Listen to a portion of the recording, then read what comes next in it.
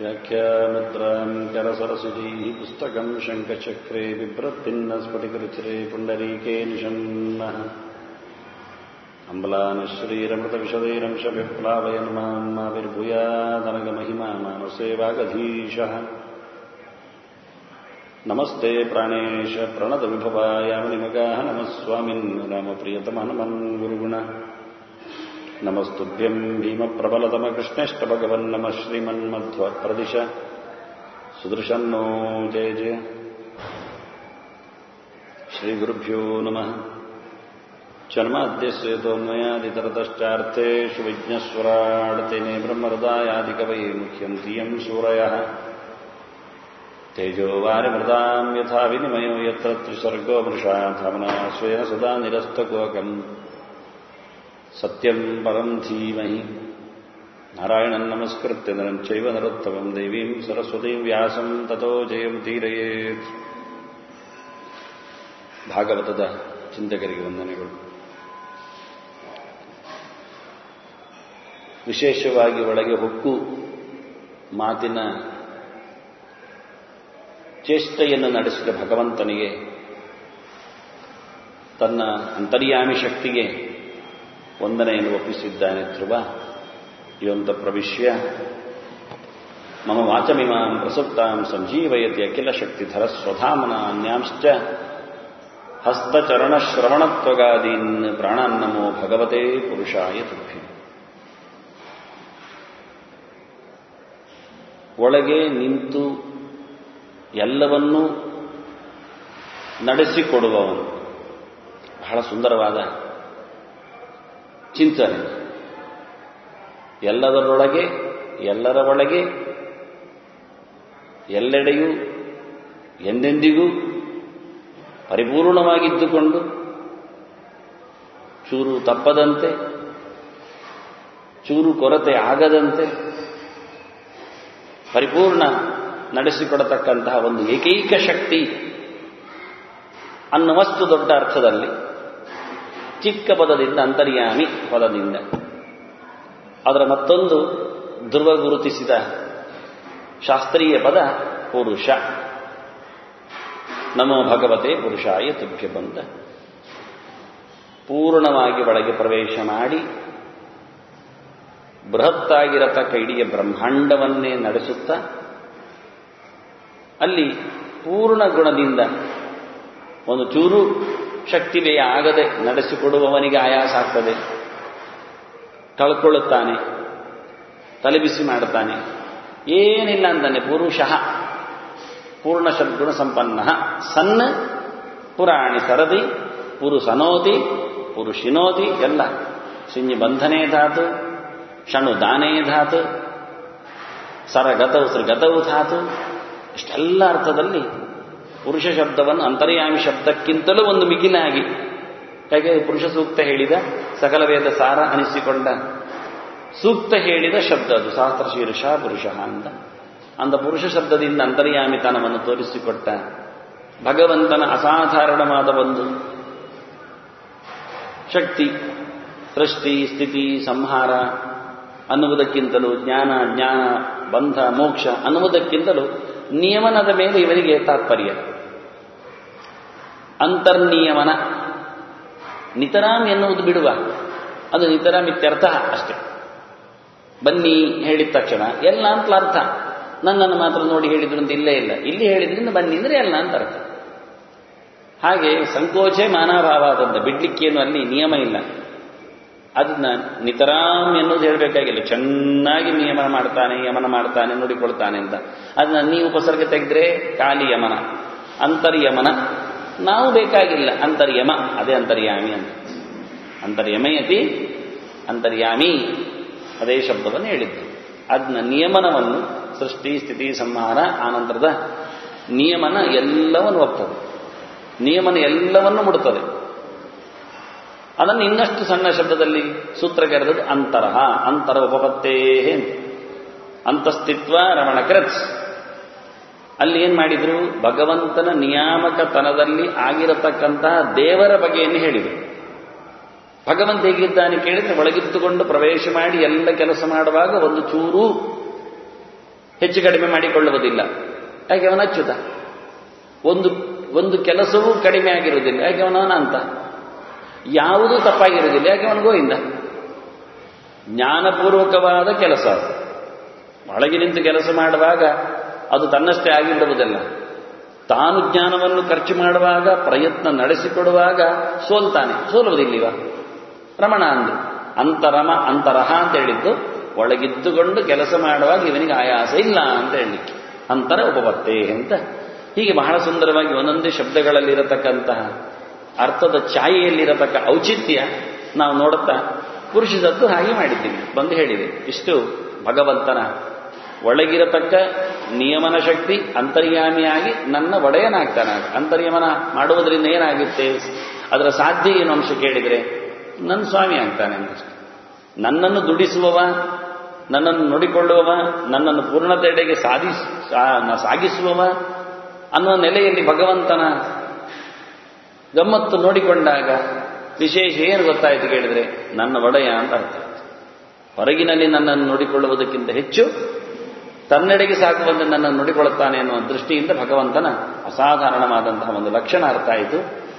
ಇದರಿಂದ ತುಂಬ ಅರ್ಥ ಆಯಿತು. ನನ್ನ ಒಡೆಯ ಅಂತ ಗೊತ್ತಾಗಿ ಬಿಟ್ರೆ ನಾನು ಅವನ ಅಡಿಯಾಳು ಅಂತ ಗೊತ್ತಾಗುತ್ತೆ ಕೂಡ. ನಾನು ಅಡಿಯ, ಅವನು ಒಡೆಯ. ನಾನು ಭಗವಂತನ ಅಡಿಯನ್ನು ಸೇರುವವನು, ಅಡಿಯಾದಿ. ಅವನು ನನ್ನ ಮೇಲೆ ನಿಂತು ನನ್ನನ್ನು ನೋಡಿಕೊಳ್ಳುವ. ಹೀಗಾಗಿ ಭಗವಂತನಿಗೂ ನನಗಿರತಕ್ಕ ಗರಿಷ್ಠವಾದ ನಿರಂತರವಾದ ಸತ್ಯವಾದ ಸಂಬಂಧವನ್ನು ಅರ್ಥ ಆಯಿತು. ನಾನು ಪ್ರತಿಬಿಂಬ, ಅವನು ಬಿಂಬ. ಅವನು ನನ್ನನ್ನು ನಡೆಸಿಕೊಡುವ ಟೆಕ್ನಾಲಜಿ, ತಂತ್ರಗಾರಿಕೆಯನ್ನು ಕೇಳಿದರೆ ಪ್ರತಿಬಿಂಬನಾದ್ರಿಂದ ಪ್ರತಿಬಿಂಬವನ್ನು ಗುಣಿಸಲಿಕ್ಕೆ ಏನು ಕಷ್ಟ ಇಲ್ಲ. ನಾನು ಕೈ ಮೇಲೆ ಮಾಡಿದರೆ ನನ್ನ ನೆರಳು ತನ್ನಷ್ಟಕ್ಕೆ ಕೈ ಮೇಲೆ ಮಾಡ್ತದೆ. ನನ್ನ ನೆರಳನ್ನು ನಾನು ಏನಾದರೂ ಗುಣಿಸಬೇಕು ಅಂತಿದ್ರೆ ನಾನು ಗುಣಿದ್ರೆ ಆಯ್ತು. ಹಾಗಾಗಿ ಭಗವಂತ ಬಿಂಬನಾಗಿ ಎಲ್ಲ ಕಡೆಯಲ್ಲಿ ತನ್ನ ವ್ಯಾಪಾರವನ್ನು ಮಾಡುವ ಮೂಲಕ ಪ್ರತಿಯೊಂದು ಅವನಲ್ಲಿ ಒಂದು ವೈಲಕ್ಷಣ್ಯೆಯನ್ನು ಕೇಳಿದರೆ ನಮಗೆ 10 ದೀಪ ಇಡ್ತಾರೆ ಇಟ್ಟುಕೊಳ್ಳಿ, 10 ಕಡೆಯಿಂದ ದೀಪ ಇಟ್ಟಾಗ 10 ಕಡೆಯಲ್ಲಿ ನಮ್ಮ ನೆರಳುಗಳು ಬರ್ತವೆ. ಆದರೆ 10 ನೆರಳುಗಳು ನನ್ನ ಅಧೀನವಾಗಿರ್ತದೆ. ಆದರೆ ಒಂದೊಂದು ರೀತಿಯಲ್ಲಿ ಮಾಡುವುದಿಲ್ಲ, ಒಂದೇ ಬಗೆ ಮಾಡ್ತದೆ. ಬಲಕೈ ಎತ್ತಿದರೆ ಅದರದ್ದು ಬಲಕೈ ಮೇಲೆ ಹೋಗುತ್ತೆ ಅಷ್ಟೇ, ಹೊರತು ಇನ್ನೇನಾಗುವುದಿಲ್ಲ. ಆದರೆ ಭಗವಂತನದ್ದಾಗಲ್ಲ. ಅನಂತಾನಂತ ಈ ಪ್ರತಿಬಿಂಬಗಳು ಒಂದು ಭಗವಂತನ ಬಿಂಬಕ್ಕೆ ಅಧೀನವಾಗಿದ್ದರೂ ಆ ಎಲ್ಲ ಪ್ರತಿಬಿಂಬಗಳಲ್ಲಿಯೂ ಸಹ ಪ್ರತ್ಯೇಕತೆ. ಯಾಕೆ ಕೇಳಿದರೆ ಭಗವಂತ ಅನಂತ ರೂಪದಿಂದ ಬಿಂಬನಾಗಿದ್ದ. ನಮ್ಮದಾದರೆ ಅನಂತ ರೂಪಗಳು ಬರಲಿಕ್ಕೆ ಆಗುವುದಿಲ್ಲ ಬಿಂಬನಾಗಿ. ಅದನ್ನು ನೆರಳಿಗಾಗುವಾಗ ನಮಗೂ ಮತ್ತು ಭಗವಂತನಿಗಿರತಕ್ಕ ವ್ಯತ್ಯಾಸ ಯಾಕೆ ಹೇಳಿದರೆ ಬಿಂಬದಲ್ಲಿಯೂ ಆ ಅಂತ್ಯ ಉಂಟಲ್ಲ. ಅವರವರಿಗೆ ತಕ್ಕುದಾದ ಕೃತಿ ಭಗವಂತನಲ್ಲಿದೆ. ಅದರಿಂದ ಎಲ್ಲರೊಳಗೆ ನಿಂತುಕೊಂಡು ಅವರವರಿಗೆ ಯೋಗ್ಯತೆಯಂತೆ ಮಾಡತಕ್ಕಂತಹ ನಿಯಮನ ಅಂದಾಗ ಅದ್ಭುತವಾಗಿ ಬಿಟ್ಟಿದೆ. ಒಂದು ದೇವರು ಕುಣಿದರೆ ಎಲ್ಲ ಆಯ್ತು ಕೆಲಸ ಮಾಡುತ್ತೆ, ಎಲ್ಲ ಕೆಲಸ ಮಾಡೋದಿಲ್ಲ. ಒಂದು ದೇವರು ಕುಣಿದರೆ ಯಾವ ಪ್ರತಿಬಿಂಬಕ್ಕೆ ಅನುಗುಣವಾಗಿ ಕುಣಿದದ್ದೋ ಅದು ಕೆಲಸ ಮಾಡುತ್ತೆ, ಇನ್ನೊಂದಕ್ಕೆ ಬೇರೆ ರೀತಿಯಲ್ಲಿ ಕುಣಿಬೇಕು. ಅಂದರೆ ಒಂದೇ ಸಮಯದಲ್ಲಿ ಭಗವಂತ ಅನಂತ ರೂಪವನ್ನು ತಳೆದು ನಿರಂತರ ಕ್ರಿಯಾಶೀಲನಾಗಬೇಕು. ಯಾವ ವ್ಯಕ್ತಿಯೂ ಒಂದರ ಕ್ಷಣವೂ ಕ್ರಿಯೆ ಇಲ್ಲದಿರುವುದಿಲ್ಲ. ನಹಿ ಕಶ್ಚಿತ್ ಕ್ಷಣಮಪಿ ಜಾತತಿಷ್ಠತೆ ಅಕರ್ಮಕೃತ್. ಮಾನಸಿಕವಾದ, ವಾಚಿಕವಾದ, ಶಾರೀರಿಕವಾದ ಕೆಲಸಗಳಲ್ಲಿ ಅನಂತ ಜೀವರಾಶಿಗಳು ಸೂಕ್ಷ್ಮ ದೇಹದಲ್ಲಿಯೂ ಸ್ವರೂಪ ದೇಹದಲ್ಲಿಯೂ ಕೆಲಸ ಮಾಡ್ತಾ ಇರ್ತಾರೆ. ಈ ಸ್ಥೂಲ ದೇಹದಲ್ಲಿ ಬಿಡಿ, ಮಾಡಿಯೇ ಮಾಡುತ್ತೆ. ಸ್ಥೂಲದಲ್ಲಿ ಬದುಕಬೇಕಾದ್ರೆ, ಈ ದೇಹವನ್ನು ಬದುಕಿಸಬೇಕಾದ್ರೆ ಕೆಲಸ ಮಾಡಲೇಬೇಕು ಒಬ್ಬ ಜೀವ. ಎಂಥ ಜೀವನೇ ಇರಲಿ, ಅದು ಕೀಟ ಜಾತಿಯಲ್ಲೇ ಬಂದಿರಲಿ, ಮರ ಜಾತಿಯಲ್ಲೇ ನಿಂತಿರಲಿ, ಮಾನವನಾಗಿ ಬಂದಿರಲಿ, ಈ ಸ್ಥೂಲ ದೇಹವನ್ನು ಬದುಕಿಸಬೇಕು ಅಂತಾದರೆ ನೀರು ಕುಡಿಯುವುದು, ಗಾಳಿ ಸೇವಿಸುವುದು, ಆಹಾರ ತಿನ್ನುವುದು, ನಡೆದಾಡುವುದು ಆಗಲೇಬೇಕು. ಮರ ಎಲ್ಲಿ ನಡೆದಾಡಿದ್ರೆ ಕೇಳಬೇಡಿ, ಬೇರಿನ ಮೂಲಕ ಎಷ್ಟೋ ದೂರ ಹೋಗುತ್ತೆ. ಗೆಲ್ಲಿನ ಮೂಲಕವೂ ಇನ್ನೊಬ್ಬರ ಮನೆಯನ್ನು ದೂಡ್ತದೆ. ಮತ್ತೇನು, ಅದನ್ನ ಮರ ಮನುಷ್ಯನಿಗಿಂತ ಜೋರು. ಯಾಕೆ ಅದರ ಮೇಲೆ ಕೇಸ್ ಹಾಕುವಾಗಿಲ್ಲ. ಹಾಕಿದ್ರು ಮನುಷ್ಯನಿಗೆ ಹಾಕಬೇಕು, ಕಡಿತಾರೆ ಅಷ್ಟೇ ತಾನೆ. ಅಂತ ಅವುಗಳನ್ನು ಹೇಳ್ಕೊಂಡು ಹೋಗಿ ಇಡುವುದಿಲ್ಲ ಒಳಗೆ. ಮೊಲದ ಕಥೆಯಾಗಿ ಆಗುವುದಿಲ್ಲ. ನಾನು ಯಾವ್ದು ಕತೆ ಪೂರ್ತಿ ಹೇಳೋದಿಲ್ಲ, ಸ್ವಲ್ಪ ಹೇಳಿರ್ತೇನೆ, ಬಾಗಿರುತ್ತೆ. ಯಾಕೆ ನಮ್ಮ ತತ್ವಗಳೆಲ್ಲ ಹಾಗೆ. ಸಂವಾದಗಳನ್ನು ಹೇಳುವುದಿಲ್ಲ ಯಾರಾದರೂ. ಏನಾಯ್ತು ರೀ, ಏನಿದ್ರಿ, ಇಷ್ಟೇ. ಏನು ಮಾತಾಡಿಕೊಂಡ್ರು ಅನ್ನೋದನ್ನು ಯಾರು ಹೇಳ್ತಾರೆ? ಹೊಲಕ್ಕೂ ಆನೆಗೂ ಆಗಿರತಕ್ಕ ಸಂಭಾಷಣೆ ಎಷ್ಟು ದೊಡ್ಡದಿಲ್ಲ. ವಿಶ್ವಾಮಿತ್ರನಿಗೂ ಆ ನಾಯಿ ಬೇಯಿಸುವವನಿಗೂ ಎಷ್ಟು ದೀರ್ಘವಾದ ಸಂವಾದ ಇಲ್ಲ. ನಾವು ಅದನ್ನೆಲ್ಲ ಕೇಳಲಿಕ್ಕೆ ಹೋಗುವುದಿಲ್ಲ. ಸಂವಾದದಲ್ಲೇ ತಿರುಳಿರುವುದು ಎಲ್ಲ. ಏನಾಗುತ್ತೆ, ಏನು ವಿಷಯ ಇರುತ್ತೆ, ಯಾಕೆ ಆಗಬೇಕು ಎಲ್ಲ ಎನ್ನುವ ಸಂಗತಿಗಳೆಲ್ಲ ಬರುವುದಲ್ಲ. ಬಹಳ ಅದ್ಭುತವಾಗಿರುತ್ತೆ. ಹಾಗೆ ಇಲ್ಲಿ ಧ್ರುವ ಭಗವಂತನ ಅಂತರ್ಯಾಮಿತನವನ್ನು ಎಳೆ ಎಳೆಯಾಗಿ ತೋರಿಸ್ತಾ ನಾನು ಮತ್ತು ದೇವರು ಅನ್ನುವ ಸಂಗತಿಯನ್ನು ಬಹಳ ಸ್ಪಷ್ಟವಾಗಿ ಪ್ರಥಮ ಶ್ಲೋಕದಲ್ಲಿ ಹೇಳಿಬಿಟ್ಟ.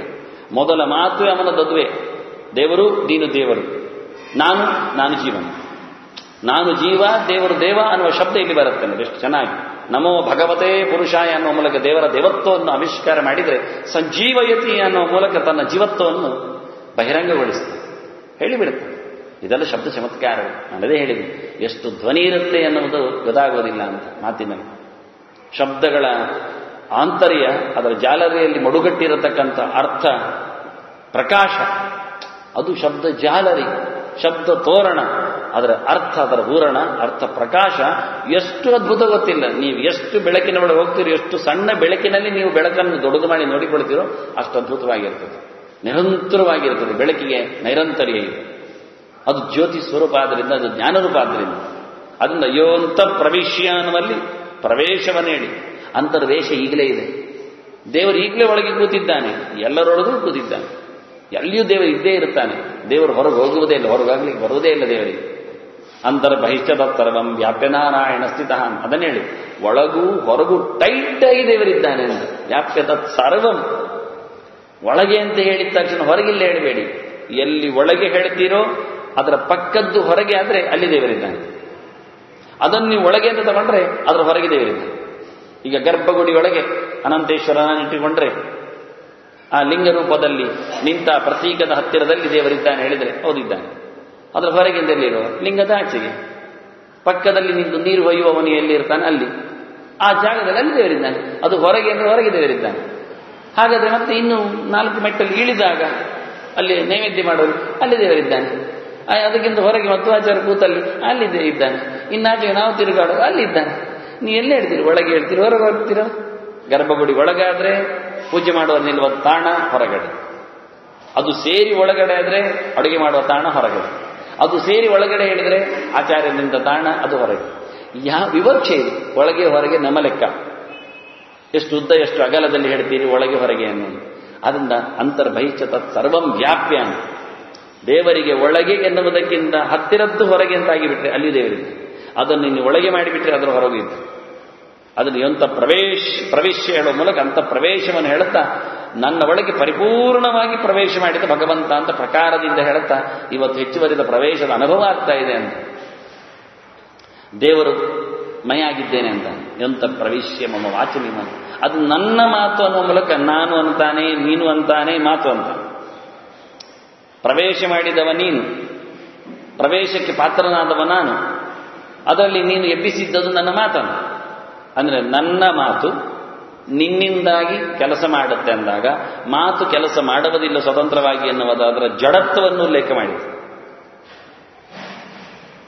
ನನಗೆ ಜೀವ ಕೊಟ್ಟೆ ಎನ್ನುವ ಮೂಲಕ, ಮಾತಿಗೆ ಜೀವ ಕೊಟ್ಟೆ ಎನ್ನುವ ಮೂಲಕ ಸಂಜೀವಯತೆಯಿಂದ ಹೇಳಿಕೊಂಡು ಜೀವನ ಕೆಲಸವನ್ನು ಉನ್ಮುಖಗೊಳಿಸಿದೆ.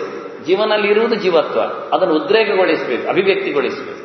ಜಡದ ಮಾತಿನಲ್ಲಿ ಅಭಿವ್ಯಕ್ತಿ ಇಲ್ಲ, ಮಾತು ಭರಿಸುವುದು, ಜಡಕ್ಕೆ ಕ್ರಿಯಾಶೀಲನನ್ನಾಗಿಸುವುದು ಮಾಡಿದವ ನೀವು. ಹೀಗೆ ಜಡ, ಜೀವ ಮತ್ತು ಭಗವಂತ ಇದು ಮೂರರ ಬಹಳ ಅದ್ಭುತವಾದಂತಹ ಸಮಾವೇಶದೊಂದಿಗೆ ತನ್ನ ಪ್ರಾರ್ಥನೆಯನ್ನು ಆರಂಭ ಮಾಡಿದ. ಎಂಥ ಪ್ರವಿಶ್ಯ ಮಮ ಮಾಚಮಿಮಾಂ ಪ್ರಸುಪ್ತಾಂ ಸಂಜೀವಯತಿ ಅಖಿಲ ಶಕ್ತಿಧರ ಸ್ವಧಾಮ್ನ ಅನ್ಯಾಂಶ್ಚ ಹಸ್ತಚರಣಶ್ರವಣ ತ್ವಗಾದಿ. ಇದು ಕೇವಲ ಮಾತಿಗೆ ಮಾತ್ರ ಅಲ್ಲ ಅಂತ ಹೇಳ್ತಾ ಎಲ್ಲ ಕಡೆಗೂ ಸಂಬಂಧಪಟ್ಟದ್ದು ಅಂತ. ಮಾತಿನಿಂದ ಭಗವಂತನ ಪ್ರಾಪ್ತಿ, ಅದರ ಜೊತೆಯಲ್ಲಿ ಕ್ರಿಯೆಯಿಂದ ಭಗವಂತನ ಲಾಭ, ಅದರ ಜೊತೆಯಲ್ಲಿ ಶಾರೀರಿಕವಾಗಿ ಭಗವಂತನ ಸಂಪರ್ಕ, ಸಂಯೋಗ, ಯೋಗ. ಇದಿಷ್ಟಿಟ್ಕೊಳ್ಳಿಕ್ಕೋಸ್ಕರ ಹೇಳುತ್ತೆ. ದೇವರು ನನಗೆ ಮಾತಿಗೆ ಸಿಗಬೇಕು, ನನಗೆ ಪೂರ ಸಿಗುವುದಿಲ್ಲ ಎನ್ನುವುದು ಅರ್ಥ ಉಂಟೇ ಉಂಟು. ಯದೋ ವಾಚೋ ನಿವರ್ತಂತೆ. ಮಾತಿಗೆ ನಿಲುಕುವ ಭಗವಂತನಾಗಿ ನನಗೆ ಸಿಕ್ಕಿದ, ಸಂತೋಷಕ್ಕೆ ಪಾತ್ರನಾದ. ಇನ್ನು ದರ್ಶನಕ್ಕೆ ಬಂತು, ಸ್ಪರ್ಶನಕ್ಕೆ ಸಿಕ್ಕಿತು, ಅದರಾಚೆಗೆ ಇನ್ನೇನು ಬೇಕು ಅಂತ. ಹಾಗೆ ಅನ್ಯಾಂಶ್ಚ ಚರಣ ಶ್ರವಣ ತ್ವಗಾದೀನ್ ಪ್ರಾಣ ನಮೋ ಭಗವತೆ ಪುರುಷಾಯತು.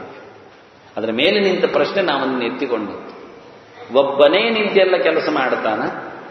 ನೀವು ಪ್ರಾಣವನ್ನು ಹೇಳುವ ಮೂಲಕ ಚೇಷ್ಟೆ ಮಾಡತಕ್ಕಂಥ ಇತರ ತತ್ವ ದೇವತೆಗಳನ್ನೆಲ್ಲ ಹೇಳುತ್ತಾ ಅವರಿಗೆಲ್ಲ ಹೇಳಿಬಿಟ್ಟು ಕೆಲಸ ಮಾಡಿಸ್ತಾನ, ಅವರೊಳಗಿದ್ದುಕೊಂಡು ಕೆಲಸ ಮಾಡಿಸ್ತಾನ, ಅವರಲ್ಲಿಯೇ ಇವನೇ ಅವರಾಗಿ ಮಾಡಿಸ್ತಾನೋ, ಇದೆಲ್ಲ ಕೆಲಸಗಳು. ತಾದಾತ್ಮ್ಯ ಲೆಕ್ಕ, ಆಧಿಕಾರಿಕವಾದ ಲೆಕ್ಕ, ಬಲಾತ್ಕಾರದ ಲೆಕ್ಕ, ಇವೆಲ್ಲ ಇರ್ತದೆ. ಕೆಲಸ ಮಾಡಿಸುವಾಗ ಮನೆಯಲ್ಲಿ ಅಥವಾ ಗುಡಿಸುವವರಿಟ್ಟುಕೊಳ್ಳಿ, ಕೆಲಸ ಮಾಡುವುದಿಲ್ಲ ಅಂದರೆ ಯಜಮಾನ ತೋರಿಸ್ತಾನೆ. ಕೆಲವೊಮ್ಮೆ ಕಸಬರಿಗೆ ತಗೊಂಡು ತಾನೇ ಗುಡಿಸಿ ತೋರಿಸ್ತಾನೆ, ಹೀಗೆ ಗುಡಿಸಬೇಕು. ಆಯ್ತು, ಈಗ ಗುಡಿಸಿದ್ಯಾರು? ಅವನೇ, ಕೆಲಸದವರಲ್ಲ. ಕೆಲವೊಮ್ಮೆ ಕೆಲಸದವರ ಕೈ ಹಿಡ್ಕೊಂಡು ಗುಡಿಸ್ತಾನೆ, ನೋಡಿ ಹೀಗೆ ಗುಡಿಸುವುದಲ್ವಾ. ಹೀಗೆ ದೇವರು ತತ್ವಾಭಿಮಾನಿಗಳಿಗೆ ಕೆಲಸ ಮಾಡಲಿಕ್ಕೆ ತೋರಿಸಲಿಕ್ಕೆ ತಾನೇ ಮಾಡ್ತಾನೋ, ಅವರ ಕೈ ಹಿಡ್ಕೊಂಡು ಮಾಡ್ತಾನೋ, ಅಥವಾ ಬಾಯಲ್ಲಿ ಹೇಳಿ ಮಾಡಿಸ್ತಾನೋ. ಕೇವಲ ತಂತ್ರಾಂಶಗಳನ್ನು ಹೇಳುವುದು ಮಾತ್ರ, ತೋರಿಸಲಿಕ್ಕಿಲ್ಲ. ಕಸಬರಿಕೆಯನ್ನು ಕೈಯಲ್ಲಿ ಪೂರ್ಣವಾಗಿ ಹಿಡಿದುಕೊಂಡು 45 ಡಿಗ್ರಿಯಷ್ಟು ಬೆನ್ನನ್ನು ಬಗ್ಗಿಸಿಕೊಂಡು ನೆಲವನ್ನು ತದೇಕ ಚಿತ್ತವಾಗಿ ನೋಡಿಕೊಂಡು ಈ ಮಾಡುವುದು ಇದೆಲ್ಲ ಕ್ರಿಯಾತ್ಮೂಲಕವಾಗಿ ಯಾವುದೂ ಇಲ್ಲ, ಕೈಕಾಲುಗಳ ಯಾವುದೂ ಸಂಬಂಧ ಇಲ್ಲ. ಯಾಂತ್ರಿಕವಾದ ಭಾಷೆಗಳಿದ್ದಾಗೆ, ಒಂದು ರೀತಿಯಿಂದ ಅಶರೀರ ವಾಕ್ ಇದ್ದಾಗೆ ಹೀಗೆ ಹೇಳಿಕೊಂಡು ಮಾಡ್ತಾನೆ ದೇವರು. ಆರ್ಡರ್ ಪಾಸ್ ಮಾಡ್ತಾ ಇರ್ತಾನೆ ಅಂತ, ಆದೇಶಗಳನ್ನು ಕೊಡ್ತಾ ಇರ್ತಾನೆ. ಅದು ಕೋಡ್ ಲ್ಯಾಂಗ್ವೇಜಿನಲ್ಲಿ ಕೆಲವೊಮ್ಮೆ ಹಾಗೆ ಹೇಳಿಕೊಂಡು ದೇವರು ಫೀಡ್ ಮಾಡ್ತಾ ಇದ್ದಾನೆ. ಈ ತತ್ವಾಭಿಮಾನಿಗಳು ಈ ರೀತಿಯಾಗಿದ್ದು ಹೇಳಿಕೊಂಡು ಅವರಿಗೆ ನಿರಂತರವಾಗಿ ಸಂಕೇತಗಳು ಲಭ್ಯವಾಗ್ತಾ ಇರ್ತವೆ. ಅದರಂತೆ ಅದು ಕ್ರಿಯೆ ಆಗ್ತಾ ಇರ್ತದೆ ಎಂದ. ಯಾಂತ್ರಿಕವೋ ಕೇಳಿಕೊಂಡ್ರೆ ಇದನ್ನೆಲ್ಲ ಕೇಳಿಕೊಂಡು ಇದರಿಂದ ಎಷ್ಟು ಪ್ರಾಣಾನ್ ನಮೋ ಭಗವತಿ ಹೇಳುವಾಗ ಅನ್ಯಾಂಶ ಹತ್ತ ಚರಣ ಶ್ರವಣ ತ್ವಗಾದೀನ್ ಪ್ರಾಣಾನ್ ಸಂಜೀವೆ. ಅಲ್ಲಿಗ ನೋಡಿ ಅದನ್ನು ಚೇಷ್ಟೆ ಮಾಡತಕ್ಕಂಥ ತತ್ವ ದೇವತೆಗಳನ್ನು ಅಂತ ಪ್ರಾಣ ಶಬ್ದದಿಂದ ಇಟ್ಕೊಂಡ್ರಿ. ಇಲ್ಲಾಂದ್ರೆ ನಪುಂಸಕಲಿಂಗ ಆಗಬೇಕಿತ್ತು. ಪ್ರಾಣಾನಿ ಅಂತ ಹೇಳಿಕೊಂಡು ಇಂದ್ರಿಯಗಳಿಗೆಲ್ಲ ಮಾತಾಡಿದ್ರೆ ಪ್ರಾಣಮಿಂದ್ರಿಯಂ ಅಂತ, ಅದನ್ನು ಪುಲ್ಲಿಂಗ ಇರೋದ್ರಿಂದ ಅಭಿಮಾನಿ ದೇವತೆಗಳು ಸಿದ್ಧ. ಅದು 3 ರೀತಿಯ ಅಭಿಮಾನಿ ದೇವತೆಗಳು ಹೇಳಲಿಕ್ಕೋಸ್ಕರ ಪ್ರಾಣ ಅನ್ನೋದು. ಕೆಲವು ತುಂಬಿಸುವವರು, ಕೆಲವು ತುಂಬಿಕೊಳ್ಳುವವರು, ಕೆಲವು ತುಂಬಿದವರು. ದೇವತೆಗಳಿದ್ದಾರೆ, ದೈತ್ಯರಿದ್ದಾರೆ, ರಾಜಸ ಜೀವರು ಇದ್ದಾರೆ, ಅಭಿಮಾನಿಗಳು ದೇಹದ ಒಳಗೆ. ಅದನ್ನು ಅವರೆಲ್ಲರನ್ನು ಸಹ ನಿಯಮಿಸುವ ಭಗವಂತ ಅನ್ನುವ ನೆಲೆಯಲ್ಲಿ ಮಾತಾಡಿದಾಗ ಅದರ ಬಗ್ಗೆ ಉತ್ತರವನ್ನು ಸ್ಪಷ್ಟಪಡಿಸಲಿಕ್ಕೆ ಏಕಸ್ತಮೇವ ಭಗವನ್ನಿದ ಆತ್ಮಶಕ್ತಿಯ ಮಾಯಾಖ್ಯೆಯೋರು ಗುಣಯ, ಭಗವಂತನ ವ್ಯವಸ್ಥೆಯನ್ನು ಹೇಳುತ್ತಾನೆ ಹೇಗಿದೆ ಅಂತ. ನೀನು ಒಬ್ಬನೇ ಎನ್ನುವುದರಲ್ಲಿ 2 ಮಾತಿಲ್ಲ. ಪುರುಷ ಹೇಳಿದ್ದದಕ್ಕೆ ನಾನು ಪುರುಷ ಹೇಳುವುದಿಲ್ಲ. ಒಳಗೆ ಕೂತವರು ಎಲ್ಲರಿಗೂ ಕೈ ಮುಗಿಲಿಕ್ಕೆ ಹೋಗುವುದಿಲ್ಲ. ಒಳಗೆ ಕೂತವರು ಎಲ್ಲರೂ ಸ್ವತಂತ್ರರೇ ಅಲ್ಲ. ಸ್ವತಂತ್ರವಾದ ತತ್ವ ಇರುವುದು ಒಂದೇ, ಮತ್ತೆಲ್ಲವೂ ಪರಾಧೀನವೇ, ಎಲ್ಲವೂ ಪರತಂತ್ರವೇ. ಸ್ವತಂತ್ರೋ ಭಗವಾನ್ ವಿಷ್ಣು, ದೇವರೊಬ್ಬನೇ. ಅದಕ್ಕೆ ಭಗವಾನ್ ಶಬ್ದ ಆಗಿತ್ತು. ಆ ಭಗವಾನ್ ಶಬ್ದ ಉಳಿದವರೇ ಆಗಲಿಕ್ಕೆ ಬರುವುದಿಲ್ಲ. ಕಷ್ಟ ಅಷ್ಟೇ. ಅರ್ಥ ಕಡಿಮೆ ಮಾಡಿಕೊಂಡು ಹೇಳುವ ಮೂಲಕ ಹೇಳಲಿಕ್ಕೆ ಹೋಗಬಹುದು, ಬಹಳ ಕಷ್ಟ. ಒಬ್ಬರು ಇತ್ತೀಚೆಗೆ ಧನ್ವಂತರಿ ಬಗ್ಗೆ ಬರೆಯುವಾಗ ಬರೆದರು, ಧನ್ವಂತರಿ ಬಗ್ಗೆ ವೇದದಲ್ಲಿ ಮಂತ್ರಗಳು ಕಾಣುವುದು ಇಲ್ಲ, ಕಾಣುವುದು ಕಡಿಮೆ ಅಂತಲ್ಲ, ಕಾಣುವುದಿಲ್ಲ. ಅಷ್ಟು ಹೇಳಿ ಅಯಮ್ಮೆ ಹಸ್ತೋ ಭಗವಾನ್ ಮಂತ್ರವನ್ನು ಉಲ್ಲೇಖ ಮಾಡಿ ಇದು ಶಿವನಿಗೂ ಅನ್ವಯಿಸುತ್ತದೆ ಆ ಮಂತ್ರ ಅವ್ರು ಬರೀತು. ಅದು ಗು ಅಂದ್ರೆ ಅರ್ಥ ಆಗಲಿಲ್ಲ ನನಗೆ, ಶಿವನಿಗೂ ಅನ್ವಯಿಸ್ತದೆ ಅಂದರೆ. ಅದರಲ್ಲಿ ಅಯಮ್ಮೆ ಹಸ್ತೋ ಭಗವಾನ್ ಇದೆ, ಇದು ದೇವರು ಅಂತಲ್ಲಿ ಸ್ಪಷ್ಟ ಇದೆ. ಇನ್ನು ಭಗವಾನ್ ಶಬ್ದವನ್ನಿಟ್ಟುಕೊಂಡು ಯಾರಿಗಾದ್ರೂ ಹೇಳ್ತೇನೆ ಹೇಳಿದ್ರೆ ಅದು ಎಲ್ಲರಿಗೂ ಭಗವಾನ್ ಹೇಳ್ಬೋದು. ಭಗವಾನ್ ವಾಲ್ಮೀಕಿ ಹೇಳ್ತಾರೆ, ಇವತ್ತು ಯಾರ್ಯಾರನ್ನು ಭಗವಾನ್ ಕರೀತಾರೆ. ಗುರುಗಳು ಎಲ್ಲರಿಗೂ ಭಗವಾನ್ ಆಗ್ತಾರೆ ಹೆಚ್ಚಾಗಿ, ಒಳ್ಳೆಯವನು ಎನ್ನುವ ದೃಷ್ಟಿಯಿಂದ. ಅದರಿಂದ ಅದೀಹಿ ಭಗವೋ ಬ್ರಹ್ಮೇತಿ ವರುಣಂ ಪಿತರಂ ಉಪಸಸಾರ ಭೃಗುರ್ವೈವಾರುಣಿ. ವರುಣನ ಮಗ ಭೃಗು ಋಷಿ ವರುಣನ ಬಳಿಯಲ್ಲಿ ಬಂದು ಪಾಠ ಹೇಳಿ ಅಂತ ಕೇಳಿದ್ನಂತೆ. ಹೇಳಿ ಕೇಳುವಾಗ ಭಗವಹ ಅಂತ ಕರೀತಾನೆ. ಪೂಜ್ಯರೇ, ಭಗವನ್ ಶಬ್ದ ಪೂಜ್ಯತ್ವವನ್ನು ಹೇಳುವುದಾಗಿದ್ರೆ ಒಂದೊಮ್ಮೆ ಅದರ ಅಂತರ್ಯಾರ್ಥವನ್ನು ಬಿಚ್ಚಿಕೊಳ್ಳುವುದಿಲ್ಲದಿದ್ರೆ ಸುಮ್ಮನೆ ದೊಡ್ಡ ನಾವು ಹೇಳಿದೆ ದೇವರೇ ಸ್ವಲ್ಪ ಈಚೆ ಮಾತಾಡಿ ಮೆಲ್ಲ ಮಾತಾಡಿ ಹೇಳುವುದಿಲ್ಲ, ಅವರೇನು ದೇವರಲ್ಲ ಅಂದ್ರೆ ಗೌರವ ಕೊಡುವ ಶಬ್ದ. ದೇವರು ಶಬ್ದ ಯಾರಿಗೆ ಬಳಸಲಿಕ್ಕೆ ಆಗುವುದಿಲ್ಲ, ಆದರೂ ಬೆಳೆಸ್ತೇವೆ. ದಶರಥ ರಾಮ ವಿಶ್ವಾಮಿತ್ರ ಬೇಕು ಅಂದಾಗ ಹೇಳ್ತಾನೆ, ಅದು ನನ್ನ ಮಗ ದೇವರು ಅಲ್ವಾ ಅಂತ. ಮಾತೃದೇವೋಭವ ಇದ್ದಾಗೆ ಪಿತೃದೇವೋಭವ ಇದ್ದಾಗೆ ಆದರ್ಶಗಳು ಎಷ್ಟು ಜೋರಿತ್ತು ಹೇಳಿದ್ರೆ ಪುತ್ರದೇವೋಭವ ಯಾಕಲ್ಲ. ಅಂಗಾದಂಗ ಸಂಭವಸಿ ಹೇಳಿಕೊಳ್ಳಲಿ ಆತ್ಮೈವ ಪುತ್ರನಾಮಾಸಿ ಅಂತ.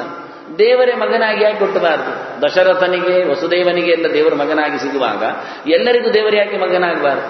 ಆವೇಶ ರೂಪದಿಂದ ದೇವರು ಯಾಕೆ ಮಗ ಅಲ್ಲ? ಎಲ್ಲರೊಳಗೂ ದೇವರಿದ್ದೇ ಇದ್ದಾನಲ್ಲ, ಅದನ್ನ ಆಗಲೇಬೇಕಲ್ಲ. ಹಾಗಾಗಿ ಹಾಗೆ ನೋಡಿಕೊಂಡ್ರೆ ದೇವರು ನನ್ನ ಮನೆಯಲ್ಲಿ ಉಪಾಸನೆಗೆ ಸಿಕ್ಕಿದ್ದಾರೆ, ನಡೆದಾಡುವ ದೇವರು. ಅದರ ಆರೈಕೆ ಮಾಡುವುದೇ ದೊಡ್ಡ ಸಂಗತಿ, ಅದನ್ನು ಬೆಳೆಸುವುದೇ ತುಂಬ ಇಷ್ಟ. ಅದು ಪ್ರೀತಿಯಿಂದ ತಿನ್ನುವ ದೇವರು ನಮಗೆ ಕೊಟ್ಟದ್ದನ್ನೆಲ್ಲ. ಹೀಗೆ ಅತ್ಯಂತ ಪ್ರಿಯವಾದ ವಸ್ತುವಿನಲ್ಲಿ ದೇವತ್ವದ ಚಿಂತನೆ ಸಾಕುತ್ತಾ ಆಗುವುದಿಲ್ಲ. ಆದರೆ ಅದು ಅರ್ಥಹೀನ, ವಾಸ್ತವ ಅಲ್ಲ, ಪರಿಪೂರ್ಣತ ಅಲ್ಲ. ಅದರಂತೆ ಭಗವನ್ ಹೇಳಿಕೊಂಡು ಪೂಜ್ಯರೇ ಅಂತ ಕರೆಯುವುದು ಎಲ್ಲ ಕಡೆ ಪೂಜ್ಯತ್ವ ದೃಷ್ಟಿಯಿಂದ. ಪೂಜ್ಯತಾಯ ಅಂತ ಗೋವಿಂದೇ ಹೇತುದ್ವಾವಪಿ ಸಂಸ್ಥಿತವ ಅಂತಾನೆ ಭೀಷ್ಮ. ಪೂಜ್ಯತ್ವವನ್ನು ನಾವು ಹೇಳುವುದಿದ್ರೆ ಕೃಷ್ಣನಲ್ಲಿ ಎರಡು ಲೆಕ್ಕದಲ್ಲಿ ನೋಡಲಿಕ್ಕೆ ಬರುತ್ತೆ. ವೇದ ವೇದಾಂತ ವಿಜ್ಞಾನ ಬಲಮಪ್ಯಧಿಕ ಮಹತ್ವ. ನಾವು ಇಬ್ಬರಿಗೆ ಕೈ ಮುಗಿಬಹುದು. ಇವರು ನಮ್ದು ಕ್ಷತ್ರಿಯ ಪಾಳೆ, ಒಂದು ಬ್ರಾಹ್ಮಣರಿಗೆ ಕೈ ಮುಗಿದ್ದೇವೆ ನಾವು. ಯಾಕೆ? ಬ್ರಹ್ಮಜ್ಞಾನಿಗಳು ಬ್ರಾಹ್ಮಣರು ಜಾತಿಯಿಂದ ಮಾತ್ರ ಅಲ್ಲ, ಅವರು ಮತಿಯಿಂದ. ಇವತ್ತು ನಾವು ನೋಡುವುದು ಜಾತಿಯಿಂದ ಮಾತ್ರ, ಆದ್ರಿಂದ ಮತಿಯಿಂದ ಅವರಿಗೆ ಸಮ್ಮತಿ ಇಲ್ಲ ಯಾರದ್ದು. ಇವ ಭೀಷ್ಮ ಹೇಳುವುದು, ನಮ್ಮ ತುಂಬಿದ ಸಭೆಯಲ್ಲಿ ಕೃಷ್ಣನಿಗೆ ನಾನು ಕೈ ಮುಗಿತೇನೆ. ಯಾಕೆ? ಬ್ರಾಹ್ಮಣನಾಗಿಯೂ ಶ್ರೇಷ್ಠ ಅಂತ ಹೇಳಿಕೊಳ್ಳುವುದಿದ್ರೆ ಚಿಂತನ ವರ್ಗದಲ್ಲಿ ಅತ್ಯಂತ ಪ್ರಶಸ್ತನಾದ ಸಾರ್ವಜ್ಞ ಅದು ಕೃಷ್ಣನಲ್ಲಿ ಇದೆ. ಮುಗೀತಾ? ಕೈ ಮುಗಿಬಹುದು. ಅಂದ್ರೆ ಬ್ರಾಹ್ಮಣರ ಸಾಲಿನಲ್ಲಿ ಕೃಷ್ಣನನ್ನು ಊಟ ಹಾಕುವುದರಲ್ಲಿ ನಮಗೇನು ತಪ್ಪಿಲ್ಲ.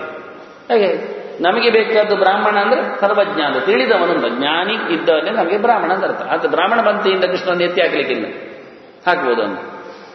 ಮತ್ತೆ ನಾವಿವತ್ತು ಕ್ಷತ್ರಿಯರಾಗಿ ಕೆಲಸ ಮಾಡ್ತಾ ಇದ್ದೇವೆ, ಪೂಜೆ ಪುನಸ್ಕಾರಗಳು ರಾಜಸೂಯ ಎಲ್ಲ, ಅದರಲ್ಲಿ ಕೈ ಮುಗಿಯುವುದಾದ್ರೆ ತೊಂದರೆ ಇಲ್ಲ. ಕ್ಷತ್ರಿಯರು ಯಾರಿಗೂ ತಲೆ ಬಗ್ಗಿಸುವುದು ಕೇಳಿದ್ರೆ ತಲೆ ಕಡಿಲಿಕ್ಕೆ ಬಂದವನಿ ಮತ್ತೇನು ಮಾಡುವಾಗಿಲ್ಲ. ಆದರೆ ನಾವು ಬಲಿಷ್ಠರಿದ್ರೆ ತಲೆ ಬಗ್ಗಿಸುವುದಿಲ್ಲ, ಕಡಿಯಲ್ಲಿ ಬಂದವನು ಅವನು ತಲೆ ಕಡಿತೇವೆ. ನಾವು ಯಾವತ್ತು ಗೋಣ್ ಕೊಡ್ತೇವೆ ಅಂದ್ರೆ ನಮಗಿಂತ ಜೋರ್ ಬಲಿಷ್ಠನಲ್ಲಿ ಆದರೆ ಬಲ ಇದ್ದವನಲ್ಲಿ ಮುಗಿಯಿಲ್ಲ. ಅಂದ್ರೆ ಕೃಷ್ಣನಷ್ಟು ದೊಡ್ಡ ಬಲಿಷ್ಠ ಯಾರಿದ್ದಾನೆ? ಮುಗಿಯಿತು. ನಮಗನ್ನು ತೋರಿಸಬೇಕಾಗಿಲ್ಲ, ಯುದ್ಧ ಮಾಡಿ ತೋರಿಸಿ ಆಗಿದೆ, ಎಲ್ಲರನ್ನು ಸೋಲಿಸಿ ತೋರಿಸಿ ಆಗಿದೆ. ನಮ್ಮ ಪಾಳೆಯದವರನ್ನೂ ಸೇರಿ ತೋರಿಸಿದ್ದ ನಾವು. ರಾಜಸೂಯದ ಮುಂಚೆ ಅದು ಒಂದು ನಾಟಕ ಆಗಿದೆ. ಕೃಷ್ಣನಲ್ಲಿ ಎಲ್ಲ ಮುತ್ತಿಗೆ ಹಾಕಿ ಯುದ್ಧ ಮಾಡಿದ್ದುಂಟು. ಭೀಮಸೇನ ಹೇಳ್ತಾನೆ, ನಾನು ಯಾವ ಕಾಲದಲ್ಲಿಯೂ ಕೃಷ್ಣ ವಿರೋಧ ಮಾಡುವ ಕ್ರಮ ಇಲ್ಲ ಅಂದ. ಅಲ್ಲಿ ಇದು ತಮಾಷೆಗೆ, ಇದು 2020 ಇದ್ದಾಗ ನೋಡಿ ತೋರಿಸುವುದು ಸುಮ್ಮನೆ ಅಂತ. ಹೋದ್ರೂ ದುಡ್ಡು ನಮಗೆ, ಬಂದ್ರೂ ದುಡ್ಡು ನಮಗೆ. ಸೋತ್ರು ಒಳ್ಳೇದೇ, ಗೆದ್ರು ಒಳ್ಳೇದೇ. ನಾವು ಮಾತಾಡಿಕೊಂಡಾಗ ಆಡು, ದುಡ್ಡು ಬರ್ತದೆ. ಜನರಿಗೊಂದು ಆಡಿದ್ರೆ ಆಯ್ತಲ್ಲ, ಜನರಿಗೊಂದು ರಜೆ ಹೊತ್ತಿನಲ್ಲಿ ಬೇಕೆಂತಾದ್ರು ಸೆಕೆ ಹೋಗ್ಲಿಕ್ಕೆ, ಇದೊಂದು ಹೋಗಿಬಿಡ್ಲಿ. ಹಾಗೆ ಭೀಮಸೇನ ಹೇಳ್ತಾನೆ, ಆದ್ರೂ ನಾನು ಬರುವುದಿಲ್ಲ ಅಂದ. ನಾನು ಚೆಂಡು ಎಸಿಲಿಕ್ಕೆ ಬರುವುದಿಲ್ಲ, ಕೋಲು ಹೊಡಿಲಿಕ್ಕೆ ಬರುವುದಿಲ್ಲ ಅಂದ ದೇವರು. ಭೀಮಸೇನ ನನ್ನ ಆಜ್ಞೆ ಅಂದ. ಏನು ಮಾತಾಡುವಾಗಿಲ್ಲ ಅಂದ. ಯಾಕೆ? ನೀನೇ ಹೇಳಿದ ನಂತರ ನಿನ್ನ ಮಾತಿನ ವಿರೋಧ ಮಾಡಲಿಕ್ಕೆ ಬರುವುದಿಲ್ಲ. ಆಯ್ತು, ನೀನು ಹೇಗೆ ಹೋರಾಡ್ತಿ ಹೇಳಿದ. ನೀನು ಹೇಗೆ ಹೋರಾಡ್ತಿ ನೋಡ್ತೇನೆ ಅಂತ ಹೇಳಿದ ಇವ. ಆಯ್ತು ಅಂತ. ಆದ್ರಿಂದ ಕೃಷ್ಣ ರಥದ ಮೇಲೆ ನಿಂತದ್ದು ಹೋರಾಟಕ್ಕೆ. ಎಲ್ಲರೂ ಯುದ್ಧಕ್ಕೆ ಬಂದಿದ್ದಾರೆ. ಭೀಮಸೇನ ರಥ ಹೋಗ್ಲೇಬಾರದು ಅಂತ ಹೇಳಿ ಗಟ್ಟಿಯಾಗಿ ಅದರ ಚಕ್ರವನ್ನು ಇಟ್ಕೊಂಡಿದ್ದಾನೆ. ಎಲ್ಲಿ ಹೋಯ್ತು ಅಂತ ಭೀಮ ಸಮೇತ ಹೋಗಿದೆ ರಥ ಓಡಿ. ಆಯ್ತಾ? ಇಲ್ಲ, ಸೋತಾಯ್ತು. ಪೂರ ಬಲ ಹಾಕಿದ್ದಾನೆ ಭೀಮಸೇನ. ಕೃಷ್ಣ ಹೇಳಿದ್ದಾನೆ, ನನ್ನ ಆಜ್ಞೆ, ಹೋರಾಡಲೇಬೇಕು. ಯಾಕೆಂದ್ರೆ ನಿನ್ನ ಅಮ್ಮನಿಗೆ ಕುಂತಿ ಕೇಳಿದ್ದಾಳೆ ಇದರ ದಿವಸ ಕೃಷ್ಣನ ಆಟವನ್ನು ನೋಡಬೇಕು ಅಂತ. ನಿನ್ನ ಅಮ್ಮನಿಗೆ ವಿಶ್ವಾಸ ಬರಬೇಕು, ಭೀಮನಿಗಿಂತಲೂ ಜೋರಿದ್ದಾನೆ ಕೃಷ್ಣ ಎಂದು ಗೊತ್ತಾಗಬೇಕು. ದೇವರಿಂದ ಗೊತ್ತಿದೆ ಆಕೆಗೆ. ಅದರಲ್ಲಿ ಬಲದೇವತೆಯನ್ನು ಕರೆದವಳು ಅವಳೆ, ಪ್ರಾಣತತ್ವವನ್ನು ಭೀಮನಾಗಿ ಹೆತ್ತ ಅಮ್ಮೆ ಆಕೆ. ಅದರಿಂದ ಎಷ್ಟು ಖುಷಿ ಪಟ್ಲವಳು. ಹೀಗೆ ಇಡೀ ಭೀಷ್ಮ ಕಾರಣ ಎಲ್ಲ ಇದ್ದಾಗ ಇದು ಆಟ ಕೃಷ್ಣನ. ಅಂದ ಬಲಮಪ್ಯಧಿಕ ಮಹತ್ ಅಂತಾನೆ. ಪೂಜ್ಯತಾಯಾಮ್ ಅಂದ ಪೂಜ್ಯತ್ವ ಎನ್ನುವುದು ಬಹಳ ದೊಡ್ಡದಾದ ಸಂಗತಿ, ನಮಗೆ ಮುಖ್ಯವಾದದ್ದಷ್ಟು. ಅದನ್ನು ಪೂಜ್ಯತ್ವ ಇದ್ದಲ್ಲಿ ನಾವು ಭಗವತ್ವವನ್ನು ಶಬ್ದವನ್ನು ಪ್ರಯೋಗ ಮಾಡಿಕೊಂಡು ನೋಡಿಕೊಳ್ಳುತ್ತೇವೆ. ಅಂದ ಭಗವನ್ನ ಕರೆದ ಸಂಬೋಧನೆಯಲ್ಲಿ ಆಯಿತು. ಅದನ್ನು ಹೀಗೆ ಅಯಮ್ಮೇ ಅಸ್ತೋ ಭಗವಾನ್ ಹೇಳುವಲ್ಲಿ ಭಗವತ್ವದ ಶಬ್ದದಿಂದಾಗಿ ನಿಮಗೆ ಭ್ರಮೆ ಬರ್ತದೆ ಎಂದು ಹೇಳಿದರೆ ಪೂಜ್ಯರಾದ ಯಾರೂ ನಮಗೆ ಆಮಂತ್ರಕ ಅಧಿಕಾರಿಗಳಾಗ್ತಾರೆ. ಹಾಗೆ ಭಗವಾನ್ ಯಾರನ್ನು ಹೇಳಬಹುದು? ದೊಡ್ಡವರಾದರೆ ಸರಿ, ನಮ್ಮ ಗುರುಗಳು ಆಮಂತ್ರಕ ಅರ್ಥ ಹೇಳ್ಬೋದು, ಅದು ಸಾರಸ್ಯ ಇಲ್ಲ. ಅದನ್ನು ಭಗವಾನ್ ಶಬ್ದ ಯಾವತ್ತೂ ನಿರುಪಚರಿತವಾಗಿ ಭಗವಂತನನ್ನೇ, ದೇವರನ್ನೇ ಆತ್ಮೇತಿ ಪರಮಾತ್ಮೇತಿ ಬ್ರಹ್ಮೇತಿ ಪರಮಾತ್ಮೇತಿ ಭಗವಾನಿತಿ ಶಬ್ದತೆ. ನೀವೊಂದೊಮ್ಮೆ ಪದವನ್ನು ಎಲ್ಲಿಯಾದರೂ ಪ್ರಯೋಗಿಸುವುದಿದ್ರೆ ಭಗವತ್ ಶಬ್ದವನ್ನು ದೇವರಲ್ಲೇ ಹೇಳಬೇಕು. ಉಳಿದದ್ದು ಹೇಳಿದರೆ ನಿಮಗೆ ತಲೆ ಸರಿ ಇಲ್ಲ ಅಂತ ಅರ್ಥ ಅಷ್ಟೇ. ನೀವು ಪ್ರಯೋಗ ಮಾಡಿದ್ದರಿಂದ ಅರ್ಥ ಆಗಬೇಕು ಅಂತ ಹೇಳೋದು ಬೇಡ. ನಿಮಗೆ ಪ್ರಯೋಗ ಮಾಡಿ ಗೊತ್ತಿಲ್ಲ ಅಂತ ಅರ್ಥ. ಮತ್ತೆಂದು ನಿಮ್ಮ ದಡ್ಡತನಕ್ಕೋಸ್ಕರ ಪ್ರಯೋಗ ಅಂತ ಹೇಳಿದರೆ ದಡ್ಡ ಪ್ರಯೋಗವನ್ನು ನಾವು ಒಪ್ಪುವುದಿಲ್ಲ ಅಂತ ತಪ್ಪು ಹೇಳಿಕೊಂಡು ನಾನು ಹೇಳಿದ್ನಲ್ಲ ಅದು ಸರಿ ಹೇಳಿದರೆ ಅದು ಸರಿ ಇಲ್ಲ, ನೀನು ಹೇಳಿದ್ದು ತಪ್ಪೆ, ಅಪಪಾಠ ಅಥವಾ ಅಪಶಬ್ದ, ಸರಿ ಮಾಡಿಕೊಳ್ಬೇಕಂತ ಈ ರೀತಿಯಾಗಿ ಬಹಳ ಚೆನ್ನಾಗಿ ಹೇಳಿಬಿಟ್ರಲ್ಲಿ. ಅಯಮ್ಮೇ ಹಸ್ತ ಭಗವಾನ್ ಅದಲ್ಲ, ಆ ಧರ್ಮದಿಂದ ಅಲ್ಲ. ಅಯಮ್ಮೇ ಭಗವತ್ತರ ಅಯಮ್ಮೇ ವಿಶ್ವಭೇಷಜ, ಎಲ್ಲರಿಗೂ ಮದ್ದು ಕೊಡುವಂಥದ್ದುಂಟು ಅಂತ ಹೇಳಿ ಉಂಟಲ್ಲ ವಿಶ್ವಭೇಷಜ, ಅದು ಮೃತ್ಯುಂಜಯ ಅಂತ ಆಗ್ಬೋದು. ಅಲ್ಲ, ಅವನು ಮದ್ದು ಕೊಟ್ಟು ಸಾಯದಂತೆ ಮಾಡ್ತಾನೆ, ಆದರೆ ಮದ್ದು ಕೊಟ್ಟು ಹುಟ್ಟದಂತೆ ಮಾಡ್ತಾನ? ಅದು ಕೇಳಿ ಅವನು ಮೃತ್ಯುಂಜಯ ಹೌದು, ಅದು ಜನ್ಮಾರ್ಧನ. ನಮಗೆ ಬೇಕಾದೀಗ ಹುಟ್ಟದಂತಿನ ಮದ್ದು ಬೇಕು. ಈಗಂತೂ ಹುಟ್ಟಿ ಆಯ್ತಲ್ಲ, ಈಗಂತೂ ಸಾಯ್ತೇವೆ ಅಲ್ಲ. ಈಗ ಸಾಯದಂತೆ ಮದ್ದು ಮಾಡಿ ಪ್ರಯೋಜನ ಏನಿಲ್ಲ. ಯಾಕೆ? ಸಾಯದಂತೆ ಮದ್ದು ಮಾಡಿದ್ದು ಮತ್ತೆ ಸಂಕಟ ಹೋಗ್ತದ? ಪ್ರಯೋಜನ ಇಲ್ಲ. ಅಂದ ಜನ್ಮ ಬಾರದಂತೆ ಭವರೋಗವನ್ನು ನಿವಾರಣೆ ಮಾಡುವಲ್ಲಿ ಯೋಗ್ಯತೆ ಉಂಟ ನಿಮ್ಮ ರುದ್ರ ಹತ್ರ ಕೇಳಿ, ಖುದ್ದಾಗಿ ಕೇಳಿ, ಕೇಳಿದವರ ಹತ್ರ ಕೇಳಿ. ಮಾರ್ಕಂಡೇಯನು ಕೇಳಿದ್ದಾನೆ ರುದ್ರದೇವರ ಹತ್ರ, ನಿನ್ನೆಂಥದ್ದು ಕೊಡ್ಲಿಕ್ಕೆ ಉಂಟು ಅಂತ. ಅವ ಹೇಳ್ತಾನೆ, ಅಹಂ ಭೋಗಪ್ರದೋ ವತ್ಸ ಮೋಕ್ಷದಸ್ತು ಜನಾರ್ದನ. ನಾನು ನಿನಗೇನು ಬೇಕಾದರೂ ಕೊಡ್ತೇನೆ ಲೋಕದಲ್ಲಿ ಗಮ್ಮತ್ತು ಮಾಡಲಿಕ್ಕೆ, ಆದರೆ ಮೋಕ್ಷ ಒಂದು ಕೇಳಬೇಡ. ಅದು ನನ್ನ ಕೈಯಲ್ಲಿ, ಅದು ದೇವರ ಕೈಯಲ್ಲಿ. ಮೋಕ್ಷದಸ್ತು ಜನಾರ್ದನ. ಹಾಗಾದ್ರೆ ಅವನ ಮೇಲೆ ಭಕ್ತಿ ಹುಟ್ಟುವಂತೆ ಮಾಡು. ಅದು ಮಾಡ್ತೇನೆ ಅಂತ ಮಾರ್ಕಂಡೇಯ ಕೇಳಿದ. ಸರಿ, ನಿನಗದು ಆಗುವುದಿಲ್ಲ, ಅದು ಬಿಟ್ಟುಕೊಡು, ನನಗೆ ನಿರಂತರವಾಗಿ ದೇವರಲ್ಲಿ ಭಕ್ತಿ ಬರುವಂತೆ ಮಾಡಿಬಿಡು. ಆಯ್ತು, ಅಂತಹ ಮನಸ್ಸು ಜಾಗೃತಿ ನಾನು ಮಾಡ್ತೇನೆ. ಹೀಗೆ ಅವನಲ್ಲಿ ಆಗದೇ ಇರುವುದನ್ನು ಹೇಳಿದ್ದಾನೆ. ಆದರೆ ಅವನಿಗೆ ಮೃತ್ಯುಂಜಯ ಹೆಸರು, ಜನ್ಮಾರ್ಧನ ಹೆಸರಿಲ್ಲ, ಆಗುವುದಿಲ್ಲ. ಇದು ತಪ್ಪಿಹೋಯ್ತು. ಅದನ್ನ ವಿಶ್ವ ಭೇಷಜ ಅಲ್ಲವ, ಸಂಸಾರಕ್ಕೆ ಭೇಷಜ ಅಲ್ಲ. ಮದ್ದು ಕೊಡಬಹುದು, ಮಹಾಮೃತ್ಯುಂಜಯ ಕಷಾಯ ಅದೆಲ್ಲ ಕೊಡಬಹುದು, ದೊಡ್ಡ ದೊಡ್ಡ ಐಟಮ್ಗಳೆಲ್ಲ ಇರಬಹುದು ಅವನಲ್ಲಿ. ಅದರ ಆಚೆಗೆ ಏನು ಹುಟ್ಟದಂತೆ ಮಾಡಿರತಕ್ಕಂಥ ದೊಡ್ಡ ಗುಟ್ಟು, ಅದರ ಗುಳಿಗೆ ಅವನ ಕೈಯಲ್ಲಿ. ಅದನ್ನ ಮಂತ್ರಕ್ಕೆ ಶಿವನೂ ಅರ್ಥ ಆಗುವುದಿಲ್ಲ. ಶಿವನನ್ನು ಅರ್ಥ ಹೇಳ್ತೀರಾದ್ರೆ ಹೇಳಿಕೊಳ್ಳಿ, ವರುಣನನ್ನು ಕರೆದುಕೊಳ್ಳಿ. ಎಲ್ಲ ಕಷಾಯಗಳು ನೀರಿನಲ್ಲಿ ಆಗುವುದಿಲ್ಲ, ಅದನ್ನು ವರುಣನು ಅರ್ಥವೇ. ಅದನ್ನು ವರುಣನು ಮದ್ದುಗಾರ ಅಂತ ವೈದ್ಯಾಂತ ಹೆಸರು ಅವನಿಗೆ. ಅಶ್ವಿನಿ ದೇವತೆಗಳು ಆಗತ್ತೆ, ಅವರು ಆಗತ್ತೆ. ಚಂದ್ರನೂ ಆಗ್ತಾನೆ, ವನಸ್ಪತಿ ದೇವತೆ ಚಂದ್ರ ಇದ್ದಾನೆ, ಅವನು ಆಗ್ತಾನೆ ಮದ್ದಿಗೆ ಅಧಿಪತಿ. ಅದನ್ನ ಮದ್ದಿನ ದೇವತೆಗಳನ್ನೆಲ್ಲ ಕರೆಯುವುದಾದ್ರೆ ಯಾರು ಆಗ್ಬೋದು ಕೊನೆಗೆ? ಎಲ್ಲ ಮದ್ದುಗಾರರು ಬರ್ತಾರೆ, ಬಿಡುವುದೇನುಂಟು. ಆದರೆ ಗಡ್ಡದಲ್ಲಿ ಬರ್ತೇನೆ, ಇದು ಶಿವನಿಗೂ ಅನ್ವಯಿಸುತ್ತೆ. ಶಿವನಿಗೆ ಅನ್ವಯಿಸ ಸುಮ್ಮನೆ ಒಟ್ಟು ಶಿವ ಬರಬೇಕು ಅವರಿಗೆ, ಎಲ್ಲಿ ಹೋದರೂ ಅಲ್ಲಿ ಇರಬೇಕು ಅವನು. ಅವನಿಲ್ಲಾದ್ರೆ ಅವರಿಗೆ ಊಟ ಸೇರುವುದು ಇಲ್ಲಿದ್ದಾಗ. ಸುಳ್ಳಿ ಹೇಳಿ ಆದರೂ ಬದುಕಲಿಕ್ಕೆ ತಯಾರಾಗಬೇಕು. ಇದಲ್ಲ, ಅದು ಇಲ್ಲಿ ಹೇಳ್ತಾನೆ, ಭಗವಾನ್ ಅಂತ ದೇವರನ್ನು ಕರೆದು ಹೇಳ್ತಾನೆ. ಏಕಸ್ತಮೇವ ಭಗವನ್, ಅಲ್ಲಿಗೆ ಅನ್ವಯ. ದೇವರೇ, ನೀನೊಬ್ಬನೇ ದೇವರು. ಎಷ್ಟು ಚೆನ್ನಾಗಿದೆ ಅಲ್ಲ. ದೇವರೇ ಅಂತ ಕರೆದು ಸಾಕೂತವಾಗಿ ಮಾತಾಡ್ತಾ, ನೀನೊಬ್ಬನೇ ದೇವರು ಮಾರಾಯ ಅಂತ. ಜನ ಸುಮ್ಮನೆ ನಿನ್ನನ್ನು ಎತ್ತಿಕೊಂಡು ಇನ್ನೊಂದು ಕಡೆಗೆ ಹಾಕಿ ಬಿಡ್ತಾರೆ, ಇನ್ನೊಬ್ಬರನ್ನು ದೇವರು ಅಂತ ಕೂಗಲಿಕ್ಕೆ ಹೋಗ್ತಾರೆ. ಸಾಧ್ಯವೇ ಇಲ್ಲ, ನಮಗೆ ಅರ್ಥ ಆಗುವುದಿಲ್ಲ. ಮಾತು ಇಷ್ಟು ಸಣ್ಣ ಹುಡುಗ ದೇವರನ್ನು ನೀನೊಬ್ಬನೇ ದೇವರು ಅಂತ ಹೇಳಿಕೊಂಡ್ರು, ನಾವು ಎಲ್ಲರನ್ನು ದೇವರು ಹೇಳ್ತೇವೆ. ನನಗೊಂದು ತುಂಬಾ ಸೋಜಿಗೆ ನಾನು ಯಾವತ್ತು ಹೇಳೋದುಂಟು, ಕೃಷ್ಣ ಮಠದ ಒಳಗೋಗುವಾಗಲೇ ಭಾಗೀರಥಿ ದೇವರು ಅಂತ ಇರ್ತದೆ. ಅಲ್ಲಿ ಎಲ್ಲ ದೇವರು ಹಾಕೊಳ್ಳಿ, ಆ ಭಾಗೀರಥಿಯು ದೇವರಾಗಿ ಬಿಡ್ತಾಳಲ್ಲ. ಹೆಣ್ಣನ್ನು ದೇವರು ಮಾಡಿಬಿಡ್ತೇನೆ, ದೇವರ ಶಬ್ದ ಹಾಕೋದು ಇಲ್ಲಿಂದ ಗೊತ್ತಾಗೋದಿಲ್ಲ. ಎಲ್ಲ ದೇವತೆಗಳೇ. ಏಕೋ ದೇವ ಸರ್ವಭೂತೇಷು ಗೂಢ ಸರ್ವವ್ಯಾಪಿ ಸರ್ವಭೂತಾಂತರಾತ್ಮ ಸರ್ವಾಧ್ಯಕ್ಷ. ಎಲ್ಲಿ ನೋಡಿದರಲ್ಲಿ ತುಂಬಿ ತೊಡಗಿದ್ದು ದೇವರಿರುವುದು ಒಬ್ಬರೇ, ಮತ್ತೆಲ್ಲರೂ ಜೀವ ಅಷ್ಟೆ. ದೇವರು ಅಲ್ಲದವರೆಲ್ಲರೂ ಜೀವರೇ. ದೇವರು ಬಹುವಚನ ಆಗಿದ್ದು ಸುಮ್ಮನೆ ಗತ್ತಿಗೆ, ಅವನ ಗತ್ತಿಗೆ ಆಗಿದ್ದಷ್ಟೇ. ಅದಕ್ಕೆ ಇಲ್ಲಿ ಏಕೋ ದೇವ, ದೇವನು ಅಂತಲೇ ಹೇಳಿ. ಜೀವರು ಬಹುವಚನ ಆಗಬೇಕು, ದೇವನು ಏಕವಚನ ಆಗಬೇಕು ಪ್ರಯೋಗದಲ್ಲಿ, ಕನ್ನಡದಲ್ಲಿ. ಆದರೆ ಹಾಕುವುದಿಲ್ಲ, ಯಾವ ಜೀವರು ಹಾಕುವುದಿಲ್ಲ. ಯಾಕೆಂದ್ರೆ ಅವರಿಗೆ ಜೀವ ಇಲ್ಲ. ನಮ್ದೆಂತ ಉಂಟಯ್ಯ ತಾಕತ್ತು ಕೇಳ್ತಾರೆ, ಎಲ್ಲ ದೇವರದ್ದೇ. ಆದ್ರಿಂದ ನಾವು ಜೀವರು ಹಾಕುವುದಿಲ್ಲ, ಜೀವನು ಸಾಕು. ನಿಜವಾಗಿ ಜೀವರು ಅನಂತಾನಂತ, ದೇವರು ಒಬ್ಬನೇ. ಅನಂತ ಜೀವರಲ್ಲಿ ಒಬ್ಬ ಬಿಂಬನಾಗಿ ನಿಂತದ್ರಿಂದ ಅವನು ಅನಂತ ರೂಪದಲ್ಲಿ ಇರುವುದರಿಂದ ಅವನನ್ನು ಬಹುವಚನದಲ್ಲಿ ಹೇಳುವುದು. ಅಷ್ಟು ರೂಪಗಳಿದ್ರೂ ಅವನಲ್ಲಿ ಏನು ವ್ಯತ್ಯಾಸ ಇಲ್ಲ, ಒಂದೇ ಅವನು. ಅದರಲ್ಲಿಯೂ ಒಂದೇ ಬಗೆ, ಒಂದೇ ಪೂರ್ಣತ್ವ. ಯಾವ ರೀತಿಯಿಂದಲೂ ಅವನನ್ನು ಪ್ರತ್ಯೇಕ ಮಾಡಲಿಕ್ಕೆ ನೇಹ ನಾನಾಸ್ತಿ ಕಿಂಚನ ಏಕಮೇವ ಅನ್ನುವುದಕ್ಕೆ ಏಕಮೇವ ಅದ್ವಿತೀಯಂ ಎನ್ನುವುದಕ್ಕೆ ಇನ್ನೊಂದು ಅರ್ಥದಲ್ಲಿ ಹೇಳಿದರು. ಅವನಲ್ಲಿ ಯಾವುದೇ ರೀತಿಯಾದ ದೇವರು ಕೆಂಪಾಗಿ ಕಾಣ್ತಾನೆ, ಮತ್ತೆ ಬಿಳಿಯಾಗಿ ಕಾಣ್ತಾನೆ ಅಷ್ಟೇ.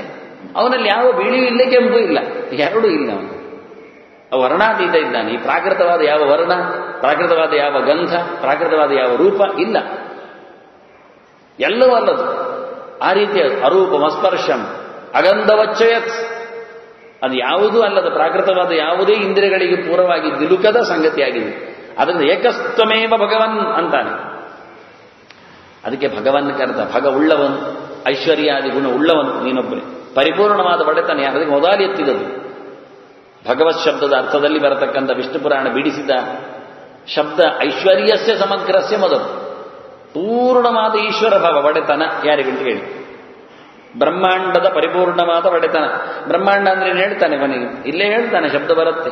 ನಮ್ಗೆ ಗೊತ್ತೇ ಇಲ್ಲ. ಇಷ್ಟು ಸಣ್ಣ ಬ್ರಹ್ಮಾಂಡವನ್ನು ನಾವು ನೋಡಿ ಹೇಳ್ತೇವೆ.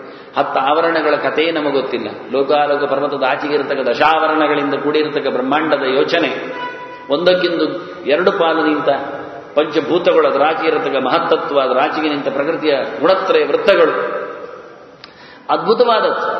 ಅದು ಮೊದಲ ಇಷ್ಟೆಲ್ಲ ಬ್ರಹ್ಮಾಂಡದ ಒಡೆತನ ಇವತ್ತು ಒಂದಕ್ಕಲ್ಲ, ಇವತ್ತಿನವರೆಗೆ ನಡೆದ ಅನಂತ ಬ್ರಹ್ಮಾಂಡಕ್ಕೂ ಒಡೆಯ ನೀನೆ, ಇನ್ನು ಮುಂದೆ ಬರುವ ಅನಂತ ಬ್ರಹ್ಮಾಂಡಗಳಿಗೆ ಒಡೆಯ ನೀನೆ. ನಿಲ್ಲುವುದಿಲ್ಲ, ಯಾವ ಕಾಲದಲ್ಲಿ ಪ್ರಪಂಚದ ಸೃಷ್ಟಿ ನಿಲ್ಲುವುದಿಲ್ಲ. ಅನಂತ ಬ್ರಹ್ಮರೇ ಇದ್ದಾರೆ. ಅದರಿಂದ ಅವರಿಗೊಂದು ಅಂಡ ಕೊಡುವಾಗ ಅನಂತ ಬ್ರಹ್ಮಾಂಡ ಆಗಿಯೇ ಆಗುತ್ತೆ. ಮುಗಿಯಲಾರದಷ್ಟು ರುಚಿಯೋಗಿಗಳಾಗಿ ನಿಂತ ನಿತ್ಯ ಭಗವಂತನ ಎಚ್ಚರವನ್ನು ಪಡೆದಂತಹ ಬ್ರಹ್ಮ ಪದವಿಗೆ ಯೋಗ್ಯರಾಗಿರತಕ್ಕವರು ಕಾಯ್ತಾ ಇದ್ದಾರೆ. ಅವರಿಗೆ ಬೇಕು ಅಧಿಕಾರ, ದೇವರ ಸೇವೆ ಆಗಬೇಕು, ಮತ್ತೆ ಮುಕ್ತರಾಗಬೇಕು. ಹೀಗೆ ನಿರಂತರ ನಡೆಯತಕ್ಕಂಥ ವ್ಯಾಪಾರದಲ್ಲಿ ಭಗವಂತನ ಒಡೆತನವನ್ನು ಏನು ಹೇಳು? ಯಾರಿಗೂ ಅವನು ಕೊಡುವುದಿಲ್ಲ, ಯಾರಿಗೂ ಅದನ್ನು ನೋಡಲಿಕ್ಕೆ ಬರುವುದಿಲ್ಲ, ಕೊಟ್ಟು ಬರುವುದಿಲ್ಲ, ಕೊಡುವುದೇ ಇಲ್ಲ ಅಂತ ಯೋಗ್ಯತವರು ಯಾರು ಇಲ್ಲೂ ಇಲ್ಲ, ಯಾರಿಗಾಗುವುದಿಲ್ಲ. ಅದನ್ನು ಐಶ್ವರ್ಯಸ್ಯ ಸಮಗ್ರಸ್ಯ ಅಂದರೆ ಪರಿಪೂರ್ಣವಾದ ಎಲ್ಲರ ಅನಂತಾನಂತ ಜೀವರಾಶಿಗಳ ಅನಂತಾನಂತ ಬ್ರಹ್ಮಾಂಡದ ಏಕೈಕ ನಾಯಕನಾಗಿ ಸಾರ್ವಕಾಲಿಕವಾಗಿ ಯಾವ ಕಾಲದಲ್ಲಿ ವ್ಯತ್ಯಾಸ ಆಗದೇ ಇರತಕ್ಕಂಥ ವ್ಯಕ್ತಿತ್ವ ಭಗವಂತ. ಏಕಃ ತ್ವಮೇವ ಅಂತಾನೆ. ನಮ್ದು ಏವ ಶಬ್ದದ ಮೇಲೆ ಗಲಾಟೆ ಕಂಡಾಬಟ್ಟೆ ಯಾವಾಗಲೂ ಇರ್ತದೆ. ಇದೆಲ್ಲ ಸುಮ್ಮನೆ ಗಲಾಟೆ ಮಾಡುದು ಈ ಶಾಬ್ದಿಕರು. ಏವ ಅಂದ ತಕ್ಷಣ ನೀನೇ ಅಂದ ತಕ್ಷಣ ನೀನೇ ಮತ್ತು ಇನ್ನೊಬ್ಬರು ಅಂತಲೂ ಸೇರಿಸಲಿಕ್ಕೊಂಡದ್ದು. ಅನ್ಯಯೋಗ ವ್ಯವಚ್ಛೇದ, ಅಯೋಗ ವ್ಯವಚ್ಛೇದ. ನಿನ್ನನ್ನು ಬಿಡ್ಲಿಕ್ಕಿಲ್ಲ ಅಂತ ಮಾತ್ರ ಅರ್ಥವೋ, ಇನ್ನೊಬ್ಬರನ್ನು ಸೇರಿಸಲಿಲ್ಲ ಅಂತ ಅರ್ಥವೋ ಅಂತ. ಯಾವಾಗ ಇನ್ನೊಬ್ಬರನ್ನು ಸೇರಿಸಲಿಲ್ಲ ಅಂತಲೇ ಅರ್ಥದಲ್ಲಿ ಗಟ್ಟಿ ಆಗುತ್ತೆ. ವೇದ ಇಷ್ಟ ಸರ್ವೈಹಿ ಅಹಮೇವ ವೇದ್ಯ ಅಂತ. ನಾನೇ ಮತ್ತು ಉಳಿದವರು ವೇದ್ಯರಲ್ವೋ, ವೇದದಿಂದ ಗೊತ್ತಾಗುವುದಿಲ್ವೋ? ಸರ್ವೈಹಿ ಅಂತ ಹೇಳಿದ್ದಲ್ಲ, ಸರ್ವೈಹಿ ಅಹಮೇವ ವೇದ್ಯ. ಉಳಿದವರು ಚೂರುಗಳಿಂದ ವೇದ್ಯರಷ್ಟೇ. ಸಮಗ್ರವಾದಂತಹ ವೇದ ಸಾಹಿತ್ಯದಿಂದ ನಾನೊಬ್ಬನೇ ಪ್ರತಿಪಾದ್ಯ, ಮತ್ತೆ ಮುಖ್ಯ ವೃತ್ತಿಯಿಂದ ಇಟ್ಟುಕೊಂಡು ಅದೆಲ್ಲ ಬೇಡ. ಸಮಗ್ರ ಹೇಳಿದ್ದಲ್ಲ ಅಂತಾನೆ. ಸಮಗ್ರ ವೇದದಿಂದ ಯದ್ಧ ವೃತ್ತಿಯಲ್ಲಿ ಇತರರನ್ನು ಹೇಳಲಿಕ್ಕೆ ಬರುವುದಿಲ್ಲ. ಹೇಳಿದರೆ ಎಲ್ಲರನ್ನು ಹೇಳಬಹುದು. ನಾನು ಹೇಳಿದಲ್ಲ, ಅಯಮ್ಮೆ ಹಸ್ತೋ ಭಗವಾನ್ ಹೇಳುವಾಗ ನಾನು ಭಗವಾನ್ ಆಗ್ಬೋದು, ಪೂಜ್ಯ ಅಂತ ಪೂಜ್ಯರೇ ಕರೀತಾರೆ. ಪೂಜ್ಯರೇ ಹಾಗಾದ್ರೆ ನಾನು ವೇದಕ್ಕೆ ಅರ್ಥ ಆಗಿದ್ದೇನೆ ಹೇಳಿ. ವಿಶ್ವಬೇಷಿತ ಒಂದಿನ ಮದ್ದು ಕೊಟ್ಟರೆ ಆಯ್ತು, ಯಾರಿಗಾದ್ರೆ ಎಂಥದಕ್ಕಾದ್ರೂ ಮುಗೀತಲ್ಲ. ನಾವು ವಿಷಜರು ವೈದ್ಯರಾಗ್ಬೋದು. ಅದು ಉಪಯೋಗ ಇಲ್ಲದ ಕೆಲಸ ಅಂತಾರೆ, ಪ್ರಯೋಜನ ಇಲ್ಲ ಅಂತ. ಅದಾಗುವುದೇ ಇಲ್ಲ. ಅದು ವಿಶ್ವಭೇಷಜ ಹೇಳಿದ್ರಿಂದ ಎಲ್ಲರ ಸಂಕಟ ನಿವೃತ್ತಿ ಮಾಡುವ, ಎಲ್ಲ ಬಗೆಯ ಸಂಕಟ ನಿವೃತ್ತಿ ಮಾಡತಕ್ಕಂಥ ಪರಮೋಚ್ಚನಾದ ಒಬ್ಬ ವೈದ್ಯನನ್ನು. ವೈದ್ಯೋ ನಾರಾಯಣೋ ಹರಿಹಿ ಇರುವುದು ಮತ್ತೇನಲ್ಲ, ದೇವರೇ ನಾರಾಯಣನೇ ವೈದ್ಯ. ಯಾಕೆ? ಅವನಲ್ಲೇ ಇರತಕ್ಕದ್ದು ಗಂಗೆ. ಭವರೋಗವನ್ನು ನಿವೃತ್ತಿ ಮಾಡತಕ್ಕಂಥ ಕಷಾಯ ಅವನಲ್ಲಿ. ಔಷಧಂ ಜಾಹ್ನವೀತೋಯಂ, ಅದು ಅವನು ಎತ್ತಿ ನಿಂತು ರೋಗ ದೂರ ಮಾಡಿಕೊಂಡಿದ್ದಾನೆ ರುದ್ರ. ಅದನ್ನು ಹಾಕಿಕೊಂಡು ತಲೆಯ ಮೇಲೆ ನಿತ್ಯ ಅದರ ಸ್ನಾನ ಮಾಡುತ್ತಾ ತೀರ್ಥವನ್ನು ಸೇವನೆಗೈತಾ ಭಗವಂತನಿಂದ ವಿಶೇಷವಾದ ಅನುಗ್ರಹಕ್ಕೆ ಪಾತ್ರನಾಗಿ ನಿಂತಿದ್ದಾನೆ. ಹಾಗಿರುವಾಗ ನಾವು ಹೇಗೆ ಹೇಳುವ ವೈದ್ಯರು ಅಂತವರನ್ನು? ಆಗುವುದಿಲ್ಲ ಅಂತ. ಅದನ್ನು ಸಂಕೋಚಾರ್ಥ ಮಾಡಿಕೊಂಡ್ರೆ ಎಲ್ಲರೂ ಅರ್ಥ ಆಗ್ತದೆ. ಚೂರ ಅರ್ಥದಲ್ಲಿ ಯಾರೂ ಆಗ್ಬೋದು, ಪ್ರಯೋಜನ ಇಲ್ಲ. ಅದನ್ನು ಏಕಸ್ತಮೇವ ಭಗವನ್ ಅಂತ. ನೀನೊಬ್ಬನೇ ಎಲ್ಲವನ್ನು ಮಾಡುವುದು, ನೀನೊಬ್ಬನೇ. ನಿಯಮನ ಮಾತ್ರ ಅಲ್ಲ, ಎಲ್ಲವೂ ಅಂತಾನೆ. ಅಧಿಕಾರ ಮಾತ್ರ ಅಲ್ಲ, ಅಧಿಕಾರ ಜೊತೆಯಲ್ಲಿ ನಿಯಮನ, ಜ್ಞಾನವನ್ನು ಕೊಡುವ ಯೋಗ್ಯತೆ, ಬಂದ ನಿವೃತ್ತಿ ಮಾಡುವಂಥದ್ದು, ಮೋಕ್ಷದ ಆನಂದವನ್ನು ಕರುಣಿಸಿಕೊಡುವಂಥದ್ದು, ಜಗತ್ತಿನ ಸೃಷ್ಟಿಯ ವ್ಯಾಪಾರ, ಅದನ್ನು ನೋಡಿಕೊಳ್ಳುವ ಜೊತೆಯಲ್ಲಿ ಅದನ್ನು ಸಂಹಾರ ಮಾಡುವ ವಿಧಾನ ಎಲ್ಲ ಏಷ ಏವ ಕರೋತಿ. ಏಕ ಶಬ್ದಕ್ಕರ್ಥ. ಏಕಃ ಅಂದ್ರೇನು? ಏಕಃ ಅಂದರೆ ಒಬ್ಬನು. ಒಬ್ಬನು ಅಂತ ಅರ್ಥಲ್ಲ. ಒಬ್ಬನು ಎಂಥದ್ದು? ಒಬ್ಬನೇ ಎಲ್ಲವನ್ನು ಮಾಡುವವನು ಅಂತ. ಅದು ಯಾರಂದ್ರೆ ಇವನೇ.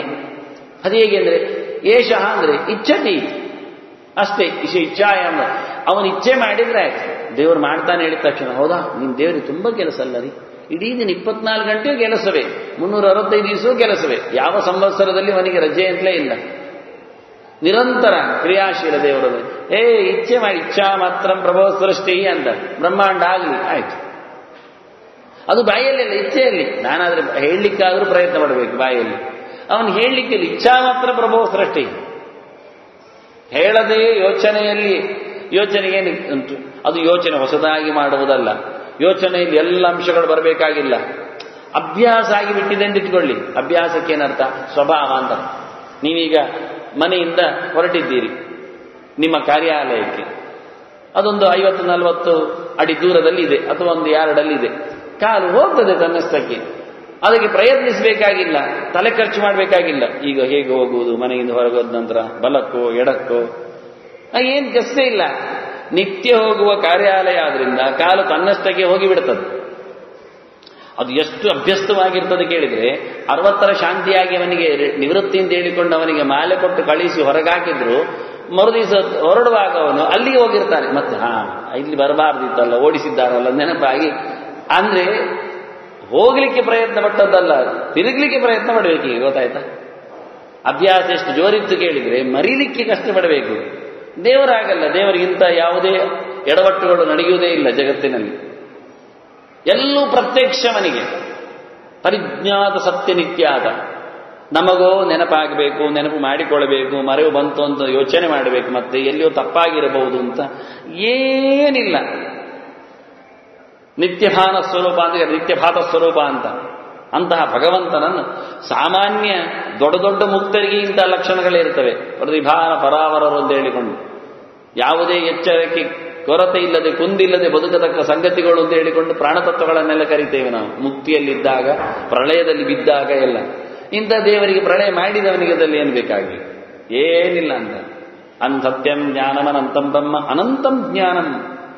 ಅದು ಭಗವಂತ ಅಂದ್ರೆ ಈ ರೀತಿಯಾಗಿ ನಾಶವಿರದ ಕೊನೆಯಿರದ ಜ್ಞಾನ ಸ್ವರೂಪನಾಗಿ ನಿಂತ ಭಗವಂತನಿಗೆ ಎಚ್ಚರ ಆಗಬೇಕು, ಯೋಚನೆಗೆ ಬರಬೇಕು. ಅದೇನಿಲ್ಲ, ಇಚ್ಛಾ ರೂಪನೇ ದೇವರು. ಇಚ್ಛಾಶಕ್ತಿ, ಕ್ರಿಯಾಶಕ್ತಿ, ಜ್ಞಾನಶಕ್ತಿ ಸ್ವರೂಪ ಭಗವಂತ ಅಂದ್ರೆ. ಆ ರೀತಿಯಾಗಿ ಭಗವಂತನ ಅದ್ಭುತವಾದ ಕೌಶಲವನ್ನು ಹೇಳ್ತಾನೆ. ಏಕಸ್ತ್ವಮೇವ ಭಗವನ್ ಇದಂ ಆತ್ಮಶಕ್ತಿಯ ಮಯಾಖ್ಯಯೋರು ಗುಣಯ ಮಹದಾದ್ಯನೇಕಂ ಮಹದಾದ್ಯಶೇಷಂ. 2 ಪಾಠ ಇದೆ. ಏಕಸ್ತ್ವಮೇವ ಭಗವನ್ ಇದಂ, ಇದಂ ಅಂತಾನೆ.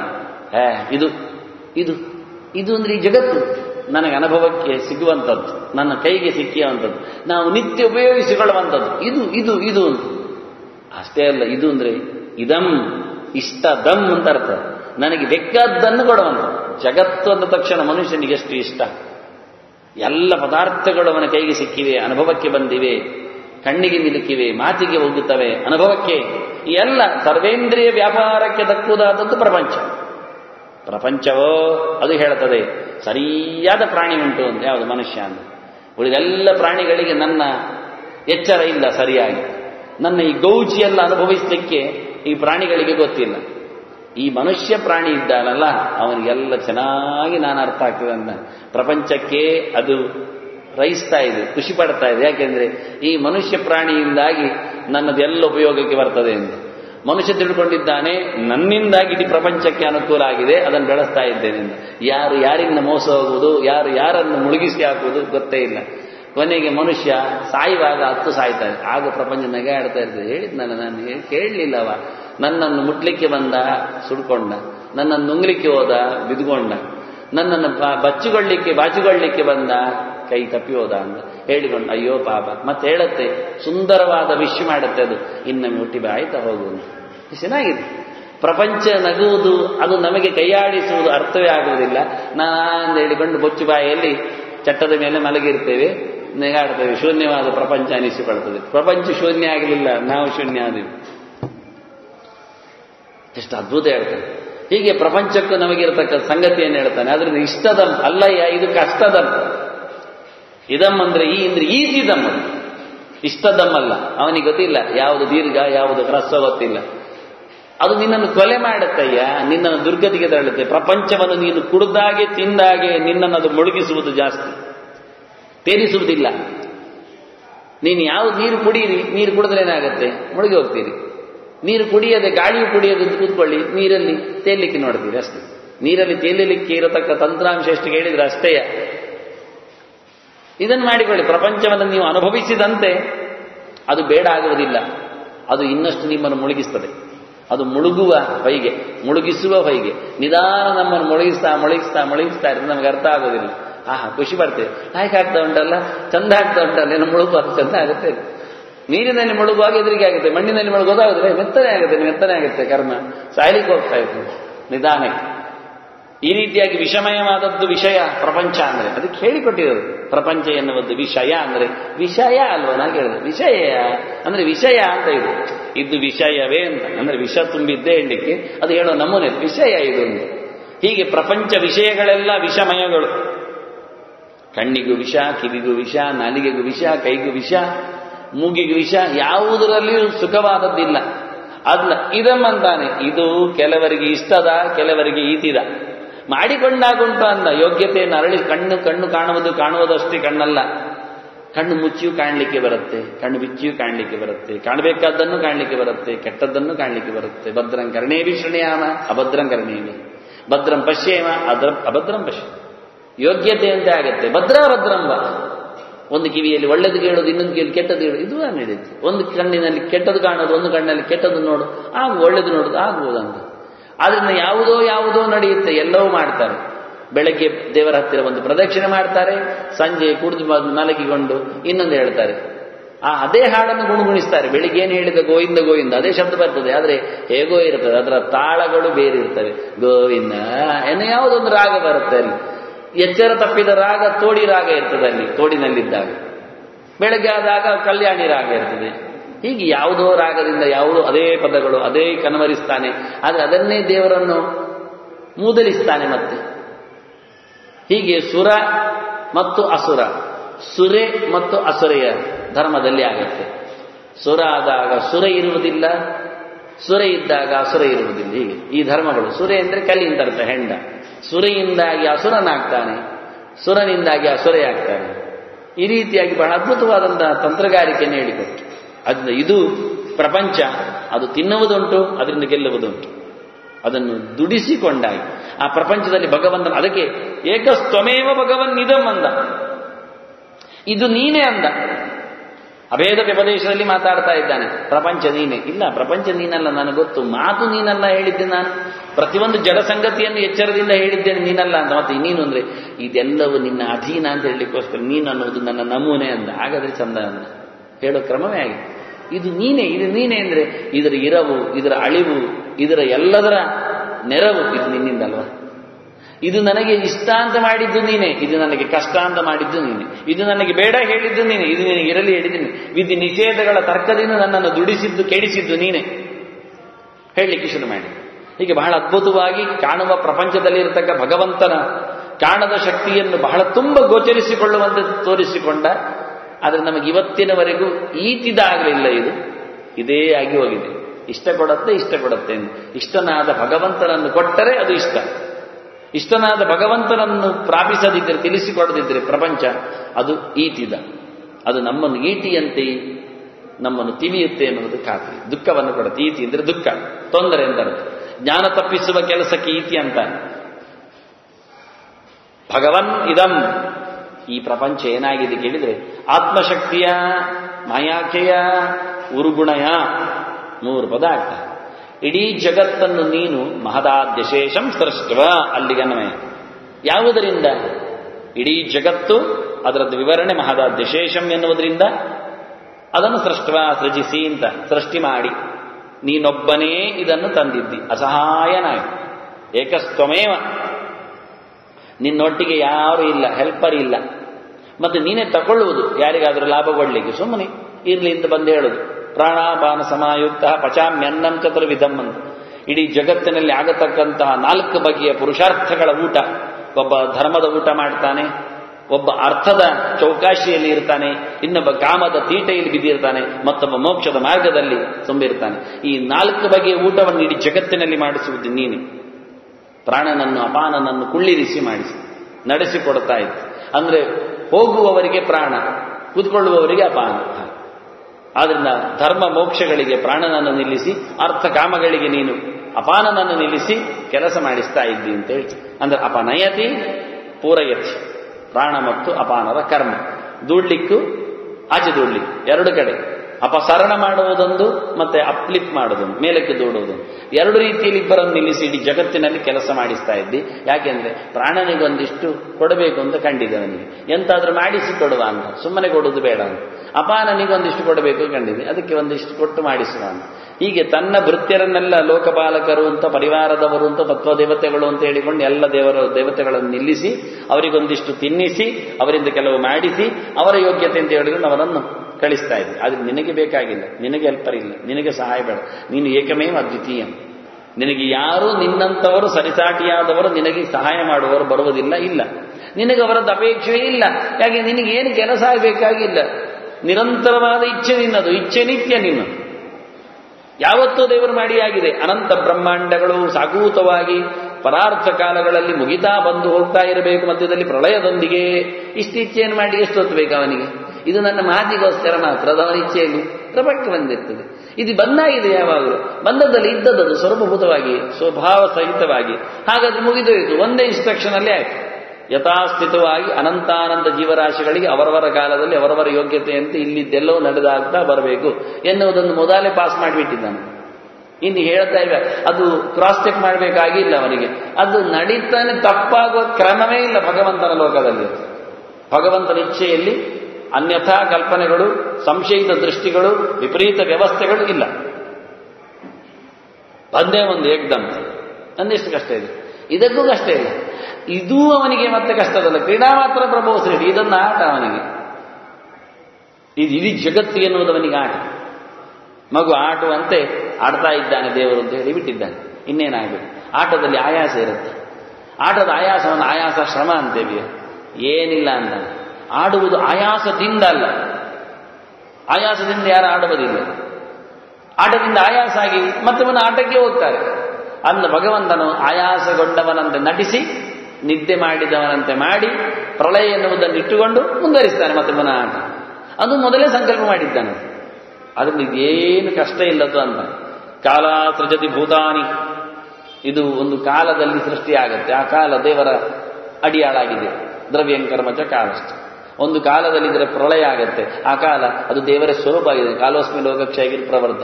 ಇನ್ನೆಂತ ಹೇಳಬೇಕು? ಕಾಲನಾಗಿಯೂ ದೇವರು ನಿಂತು ಇದನ್ನು ಕಬಳಿಸ್ತಾನೆ, ಸೃಷ್ಟಿ ಮಾಡ್ತಾನೆ.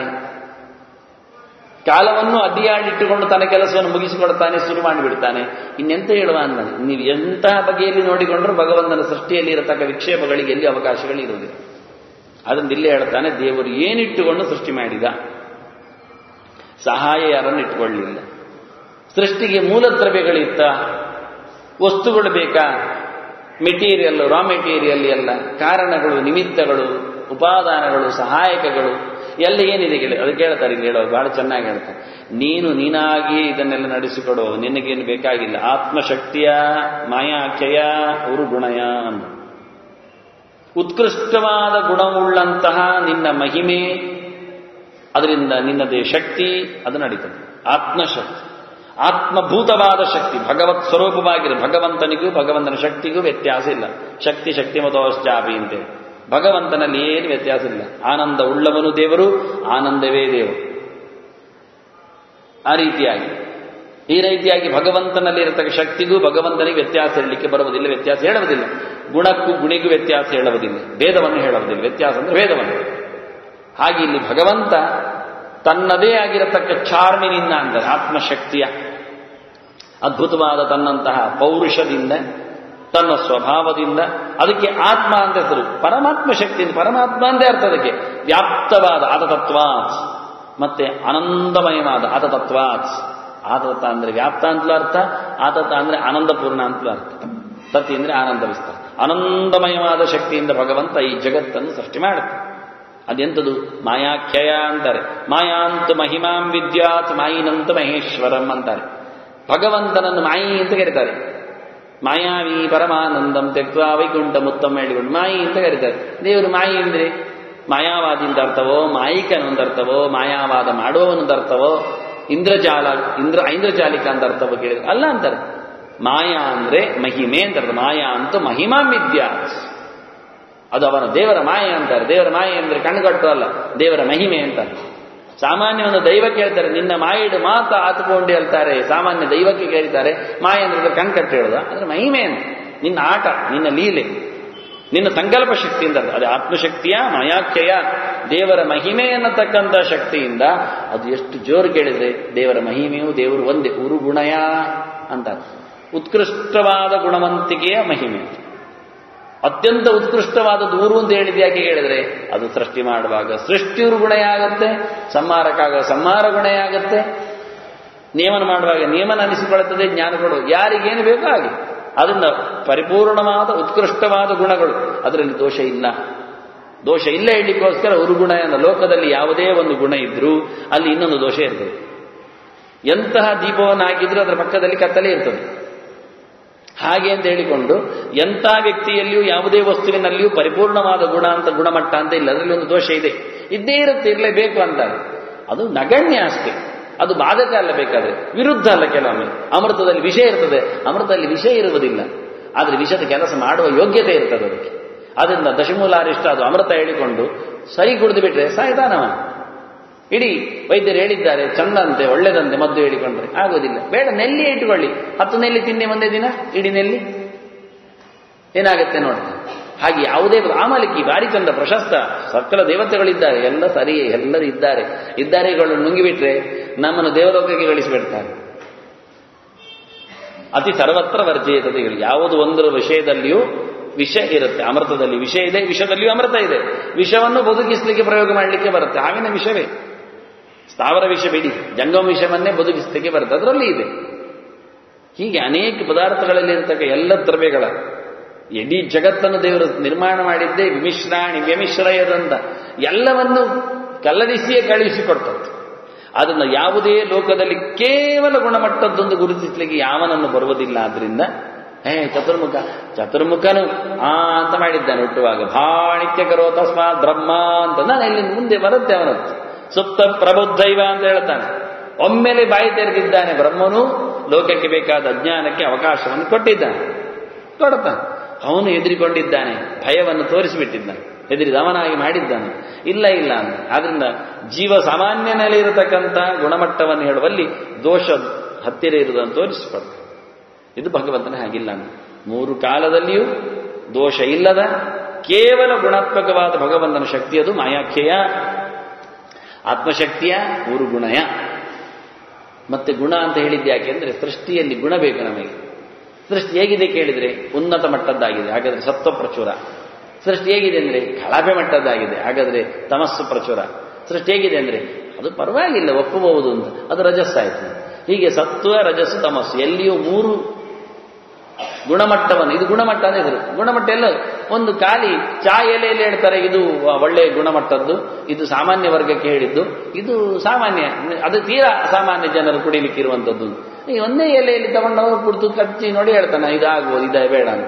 ಯಾವತ್ತು ಧಾರಣೆ ಪಾರಣೆ ಮಾಡುವಾಗಲೂ ಲೋಕದಲ್ಲಿ ಹೇಳ್ತಾರೆ ಅಡಿಕೆ ಕ್ವಿಂಟಲಿಗೆ ಇಷ್ಟು, ಮತ್ತೆ ಉತ್ತಮ ಮಟ್ಟದ್ದು, ಅಧಮ ಮಟ್ಟದ್ದು, ಮಧ್ಯಮ ದರ್ಜೆದ್ದು ಹೇಳ್ತಾರೆ. ಎಲ್ಲ ತೆಂಗಿನಕಾಯಲ್ಲಿ ಹೇಳ್ತಾರೆ, ಒಬ್ಬರ ತಲೆಯಲ್ಲಿ ಆಡಿಸಿ ಹೇಳ್ತಾನೆ ಇದು ಯಾವ ಜಾತಿ ಇದ್ದು ಅಂತ, ಇದು ನಾಯಿ ಜಾತಿ ಇದ್ದು ಅನ್ನಂತ. ಯಾಕೆ ನಾಲಿಗೆ ಹೊರಗೆ ಆಗ್ತಾ ಇರ್ತದೆ ದುಡ್ಡು ನೋಡಿದಾಗ. ಯಾವುದೇ ಗುಣಮಟ್ಟದ ನಾಯಿ ಜಾತಿ, ನರಜಾತಿ, ವಾನರ ಜಾತಿ, ನಾಯಿ ವಾನರ ಜಾತಿ, ಹೀಗೆಲ್ಲದರಲ್ಲಿಯೂ ಸಹ 3 ಜಾತಿಯನ್ನು ಗುರುತಿಸ್ತಾರೆ ಲೋಕದಲ್ಲಿ. ಅವಾಂತರ ಜಾತಿಗಳು 100 ಉಂಟು, ಒಂದು ಕೋಟಾದಲ್ಲಿ 100 ಬರ್ತವೆ. ಈಗ ಜಾತಿ ಗಣತಿ ಆರಂಭ ಆಗಿದೆ, ಸಿಕ್ಕಾಬಟ್ಟೆ ಆಗಿದೆ, ತಲೆಯನ್ನು ಚಿಟ್ಟಿ ಹಿಡಿದು ಹೋಗ್ತಾ ಉಂಟವರಿಗೆ. ಇಷ್ಟೆಲ್ಲ ಭಾರತದಲ್ಲಿ ಜಾತಿ ತುಂಬಿರ್ತಾರೆ. ಅಯ್ಯದು ಸಾಧ್ಯವೇ ಇಲ್ಲದ್ದು. ಜನಕ್ಕೊಂದು ಜಾತಿ ಆಗುವುದೊಂದು ಬಿಟ್ಟಿದೆ, ಬಾಕಿ ಅದು ಇನ್ನೊಂದು ಖಂಡಿತ ಸರ್ಕಾರ ಬಂದಾಗ ಅದು ಮಾಡ್ತದೆ. ಜನಕ್ಕೊಂದು ಜಾತಿ, ಜನಾಂಗಕ್ಕೊಂದು ಜಾತಿ ಅಲ್ಲ, ಜನಕ್ಕೊಂದು ಜಾತಿ. ಇದೊಂದು ಜಾತಿಯೇ ಬೇರೆ. ಕೆಲವು ಮಠಗಳೆಲ್ಲ ಮಾಡಿಬಿಟ್ಟಾವೆ ಇದು ಜಾತಿ ಬೇರೆ, ಇದು ಜಾತಿ ಬೇರೆ ಅಂತ. ಇದು ಇನ್ನವರು ಮಾಡೋದು ಬಾಕಿ ಅಷ್ಟೇ. ಇದು ಲೋಕದಲ್ಲಿ ಇದ್ದದ್ದೇನು, ಇಲ್ಲದ್ದಲ್ಲ. ಸರಿ, ಅದು ಶುದ್ಧವಾದ ವೈಜ್ಞಾನಿಕವಾದದ್ದು ಕಥೆ ಅಂದರೆ ಅದುವೇ. ಒಂದರಾಗಿ ಯಾವ ಕಾಲದಲ್ಲಿಯೂ ಮುದ್ರಿತ ಆಗಿ ಬರುವುದಿಲ್ಲ ಅಂತ. ಭಿನ್ನಾಶ್ಚ ಭಿನ್ನ ಧರ್ಮಾಶ್ಚ ಪದಾರ್ಥ ನಿಖಿಲಾಭಿ. ಪರಮಾಣುಗಳ ಲೆಕ್ಕಾಚಾರದಲ್ಲಿ ನೋಡಿಕೊಂಡ್ರೆ ನ್ಯೂಟ್ರಾನ್, ಪ್ರೋಟಾನುಗಳ, ಎಲೆಕ್ಟ್ರಾನುಗಳ, ಇಯಾನುಗಳ ಲೆಕ್ಕಾಚಾರ ಮಾಡಿದರೆ ಒಂದರಾಗಿ ಒಂದು ಈ ಜಗತ್ತಿನಲ್ಲಿ ಯಾವ ಅಂಶವೂ ಇಲ್ಲ, ಯಾವ ಕಾಲದಲ್ಲಿ ಇಲ್ಲ. ಒಂದು ಬೆರಳಿನಂತೆ ಇನ್ನೊಂದು ಬೆರಳಿಲ್ಲ, ಬೆರಳಿನ ಗೆರೆಯಂತೆ ಇನ್ನೊಂದು ಗೆರೆ ಇಲ್ಲ, ಮತ್ತೆಂತ ತಮ್ಮ ಪ್ರಿಂಟ್ ಅಂತ ಅದೇ ಅರ್ಥ ಅಲ್ಲ. ಮತ್ತೆ ಅದು ಹೇಳಿ ಆಗಿದೆ, ಹೇಳಬೇಕಾಗಿ ಇಲ್ಲ. ಅದನ್ನು ಅವರು ಅದು ಜಾತಿ ಲೆಕ್ಕ ಹಾಕೋದು ಒಳ್ಳೆಯದು. ಅಂಥದ್ದು ಇಲ್ಲಿ ಅದು ಸಮಾನ ಜಾತಿ ಉಂಟ ನೋಡಿದ್ರೆ ಇಲ್ಲ. ನಿಮ್ಮ ಹೆಬ್ಬೆರನಾಗಿ ಇನ್ನೊಂದು ಹೆಬ್ಬೆರು ಹುಡುಕುವುದು ಕೆಲಸವೇ ಒಳ್ಳೆಯದು. 5 ವರ್ಷ ಅದೇ ಮಾಡಲಿ ಸೇವೆ ಸರ್ಕಾರದಲ್ಲಿ ಕೂತು, ಚಂದ ಅದು. ಅಂದು ಬಹಳ ಚೆನ್ನಾಗಿ ದೇವರು ಹೇಳ್ತಾರೆ ಗುಣಯ ಅನ್ನುವಲ್ಲಿ, ನಮ್ದು ಗುಣ ಅನ್ನುವಲ್ಲಿ 3 ಗುಣ ಇದೆ. ಪ್ರಧಾನವಾಗಿ ನೋಡುವಂಥದ್ದು ಉತ್ತಮ, ಮಧ್ಯಮ, ಅಧಮ. ಉತ್ತಮರು ಉತ್ತಮ ಲೋಕಕ್ಕೆ ಹೋಗ್ತಾರೆ, ಅಧಮರು ಅಧವ ಲೋಕಕ್ಕೆ ಹೋಗ್ತಾರೆ, ಮಧ್ಯಮರು ಮಧ್ಯೆ ತಿಷ್ಟಂತೆ ರಾಜಸಾಹ, ಊರ್ಧ್ವಂ ಗಚ್ಚಂತಿ ಸತ್ವಸ್ಥಾ, ಜಗನ್ಯ ಗುಣವೃತ್ತಿಸ್ಥಾ, ಅದೋ ಗಚ್ಚಂತಿ ತಾಮಸ. ಇದು ನಿತ್ಯ ಸತ್ಯ. ಅವನು ಹೇಳ್ತಾನಲ್ಲ, ಸಾಮಾನ್ಯನು ಹೇಳ್ತಾನೆ ನಗುವುದೇ ಸ್ವರ್ಗ, ಅಳುವುದೇ ನರಕ. ನಗುವಳು ಅದು ಮನುಷ್ಯ ಲೋಕ ಅಷ್ಟೆ, ಮಧ್ಯದ ಇರೋದು. ಅದು ಸ್ವರ್ಗಕ್ಕೆ ಹೋಗ್ಬೇಕಾ, ನಗ್ತಾ ಇರಬೇಕು. ನಗಿಸ್ತಾ ಇರಬೇಕು. ಅಳ್ತಾ ಇದ್ರೆ ನರಕಕ್ಕೆ ಹೋಗ್ತೀರಿ ಅಳಿಸ್ತಾ ಇದ್ರೆ. ಮತ್ತೆ ನಗು ಅಳು ಒಟ್ಟಾಗಿದ್ರೆ ಮನುಷ್ಯ ಲೋಕದಲ್ಲಿ ತಿರುಗಾಡ್ತಾ ಇರ್ತೀವಿ. ತ್ರಿದಿವ ನಿರೆಯ ಭೂ ಗೋಚರ ನಿತ್ಯಬದ್ಧ ಅನ್ನೋ ಆಚೆಗಲ್ಲ ಈಚೆಗಲ್ಲ ಅಷ್ಟೇ ಮಾಡಿಕೊಳ್ಳಿಕ್ಕಾಗುತ್ತೆ. ಆದ್ರಿಂದ ಉತ್ತಮ ಅಂದ ತಕ್ಷಣ ಹಾಗೆ ಇದು 3 ಗುಣವನ್ನು, ಇದರಲ್ಲಿ ಅವಾಂತರ ಎಷ್ಟೇ ಇರಲಿ ಅದಕ್ಕೆ ಹೇಳ್ತಾನೆ ಗುಣಯ ಅಲ್ಲ ಒಂದು ಗುಣಯ ಅಂದ ಇಲ್ಲ. ಇದು ದೇವರು ಸೃಷ್ಟಿ ಮಾಡುವಲ್ಲಿ ಈ ಗುಣಾತ್ಮಕವಾದ ಸೃಷ್ಟಿ ಹೇಳಿಕ್ಕೆ ಹೊರಟದ್ದಲ್ಲ. ಇದು ದೋಷ ಇಲ್ಲದ, ಈ ಪ್ರಾಕೃತ ಗುಣ ಸಂಬಂಧ ಇಲ್ಲದ ಭಗವಂತನ ಆತ್ಮಶಕ್ತಿಯ ಅವರು ಗುಣ ಇದೆ ದೇವರಲ್ಲಿ. ನಾರಾಯಣಂ ಸುರಗುರುಂ ಜಗದೇಕನಾಥಂ ಭಕ್ತ ಪ್ರಿಯಂ. ಆ ನಂತರ ಸಕಲ ದೋಷ ನಿವರ್ತಿತನಾದ ಭಗವಂತನನ್ನು ತ್ರೈಗುಣ್ಯ ವರ್ಜಿತಂ ಅಜಂ ಅಂತ 3 ಗುಣ ಇಲ್ಲ. ತ್ರೈಗುಣ್ಯ ವರ್ಜಿತಂ ಅದನ್ನ 3 ಗುಣ ಭಗವಂತನಲ್ಲಿ ಇಲ್ಲ. ಅಂತಹ ಭಗವಂತನ ಶಕ್ತಿ ಇದು ಆತ್ಮಶಕ್ತಿಯ. ಅದಕ್ಕೆ ಮಾಯಾಖ್ಯೆಯ ಅಂಕದ್ದದ್ದು. ಅದೆಂಥದ್ದು ಮಾಯಾ? ಭಗವಂತನ ಮಹಿಮೆಗೆ ಇನ್ನೊಂದು ಮಾಯಾ ಶಬ್ದದ ಅರ್ಥ ಏನು ಮತ್ತೆ ನಾಳೆ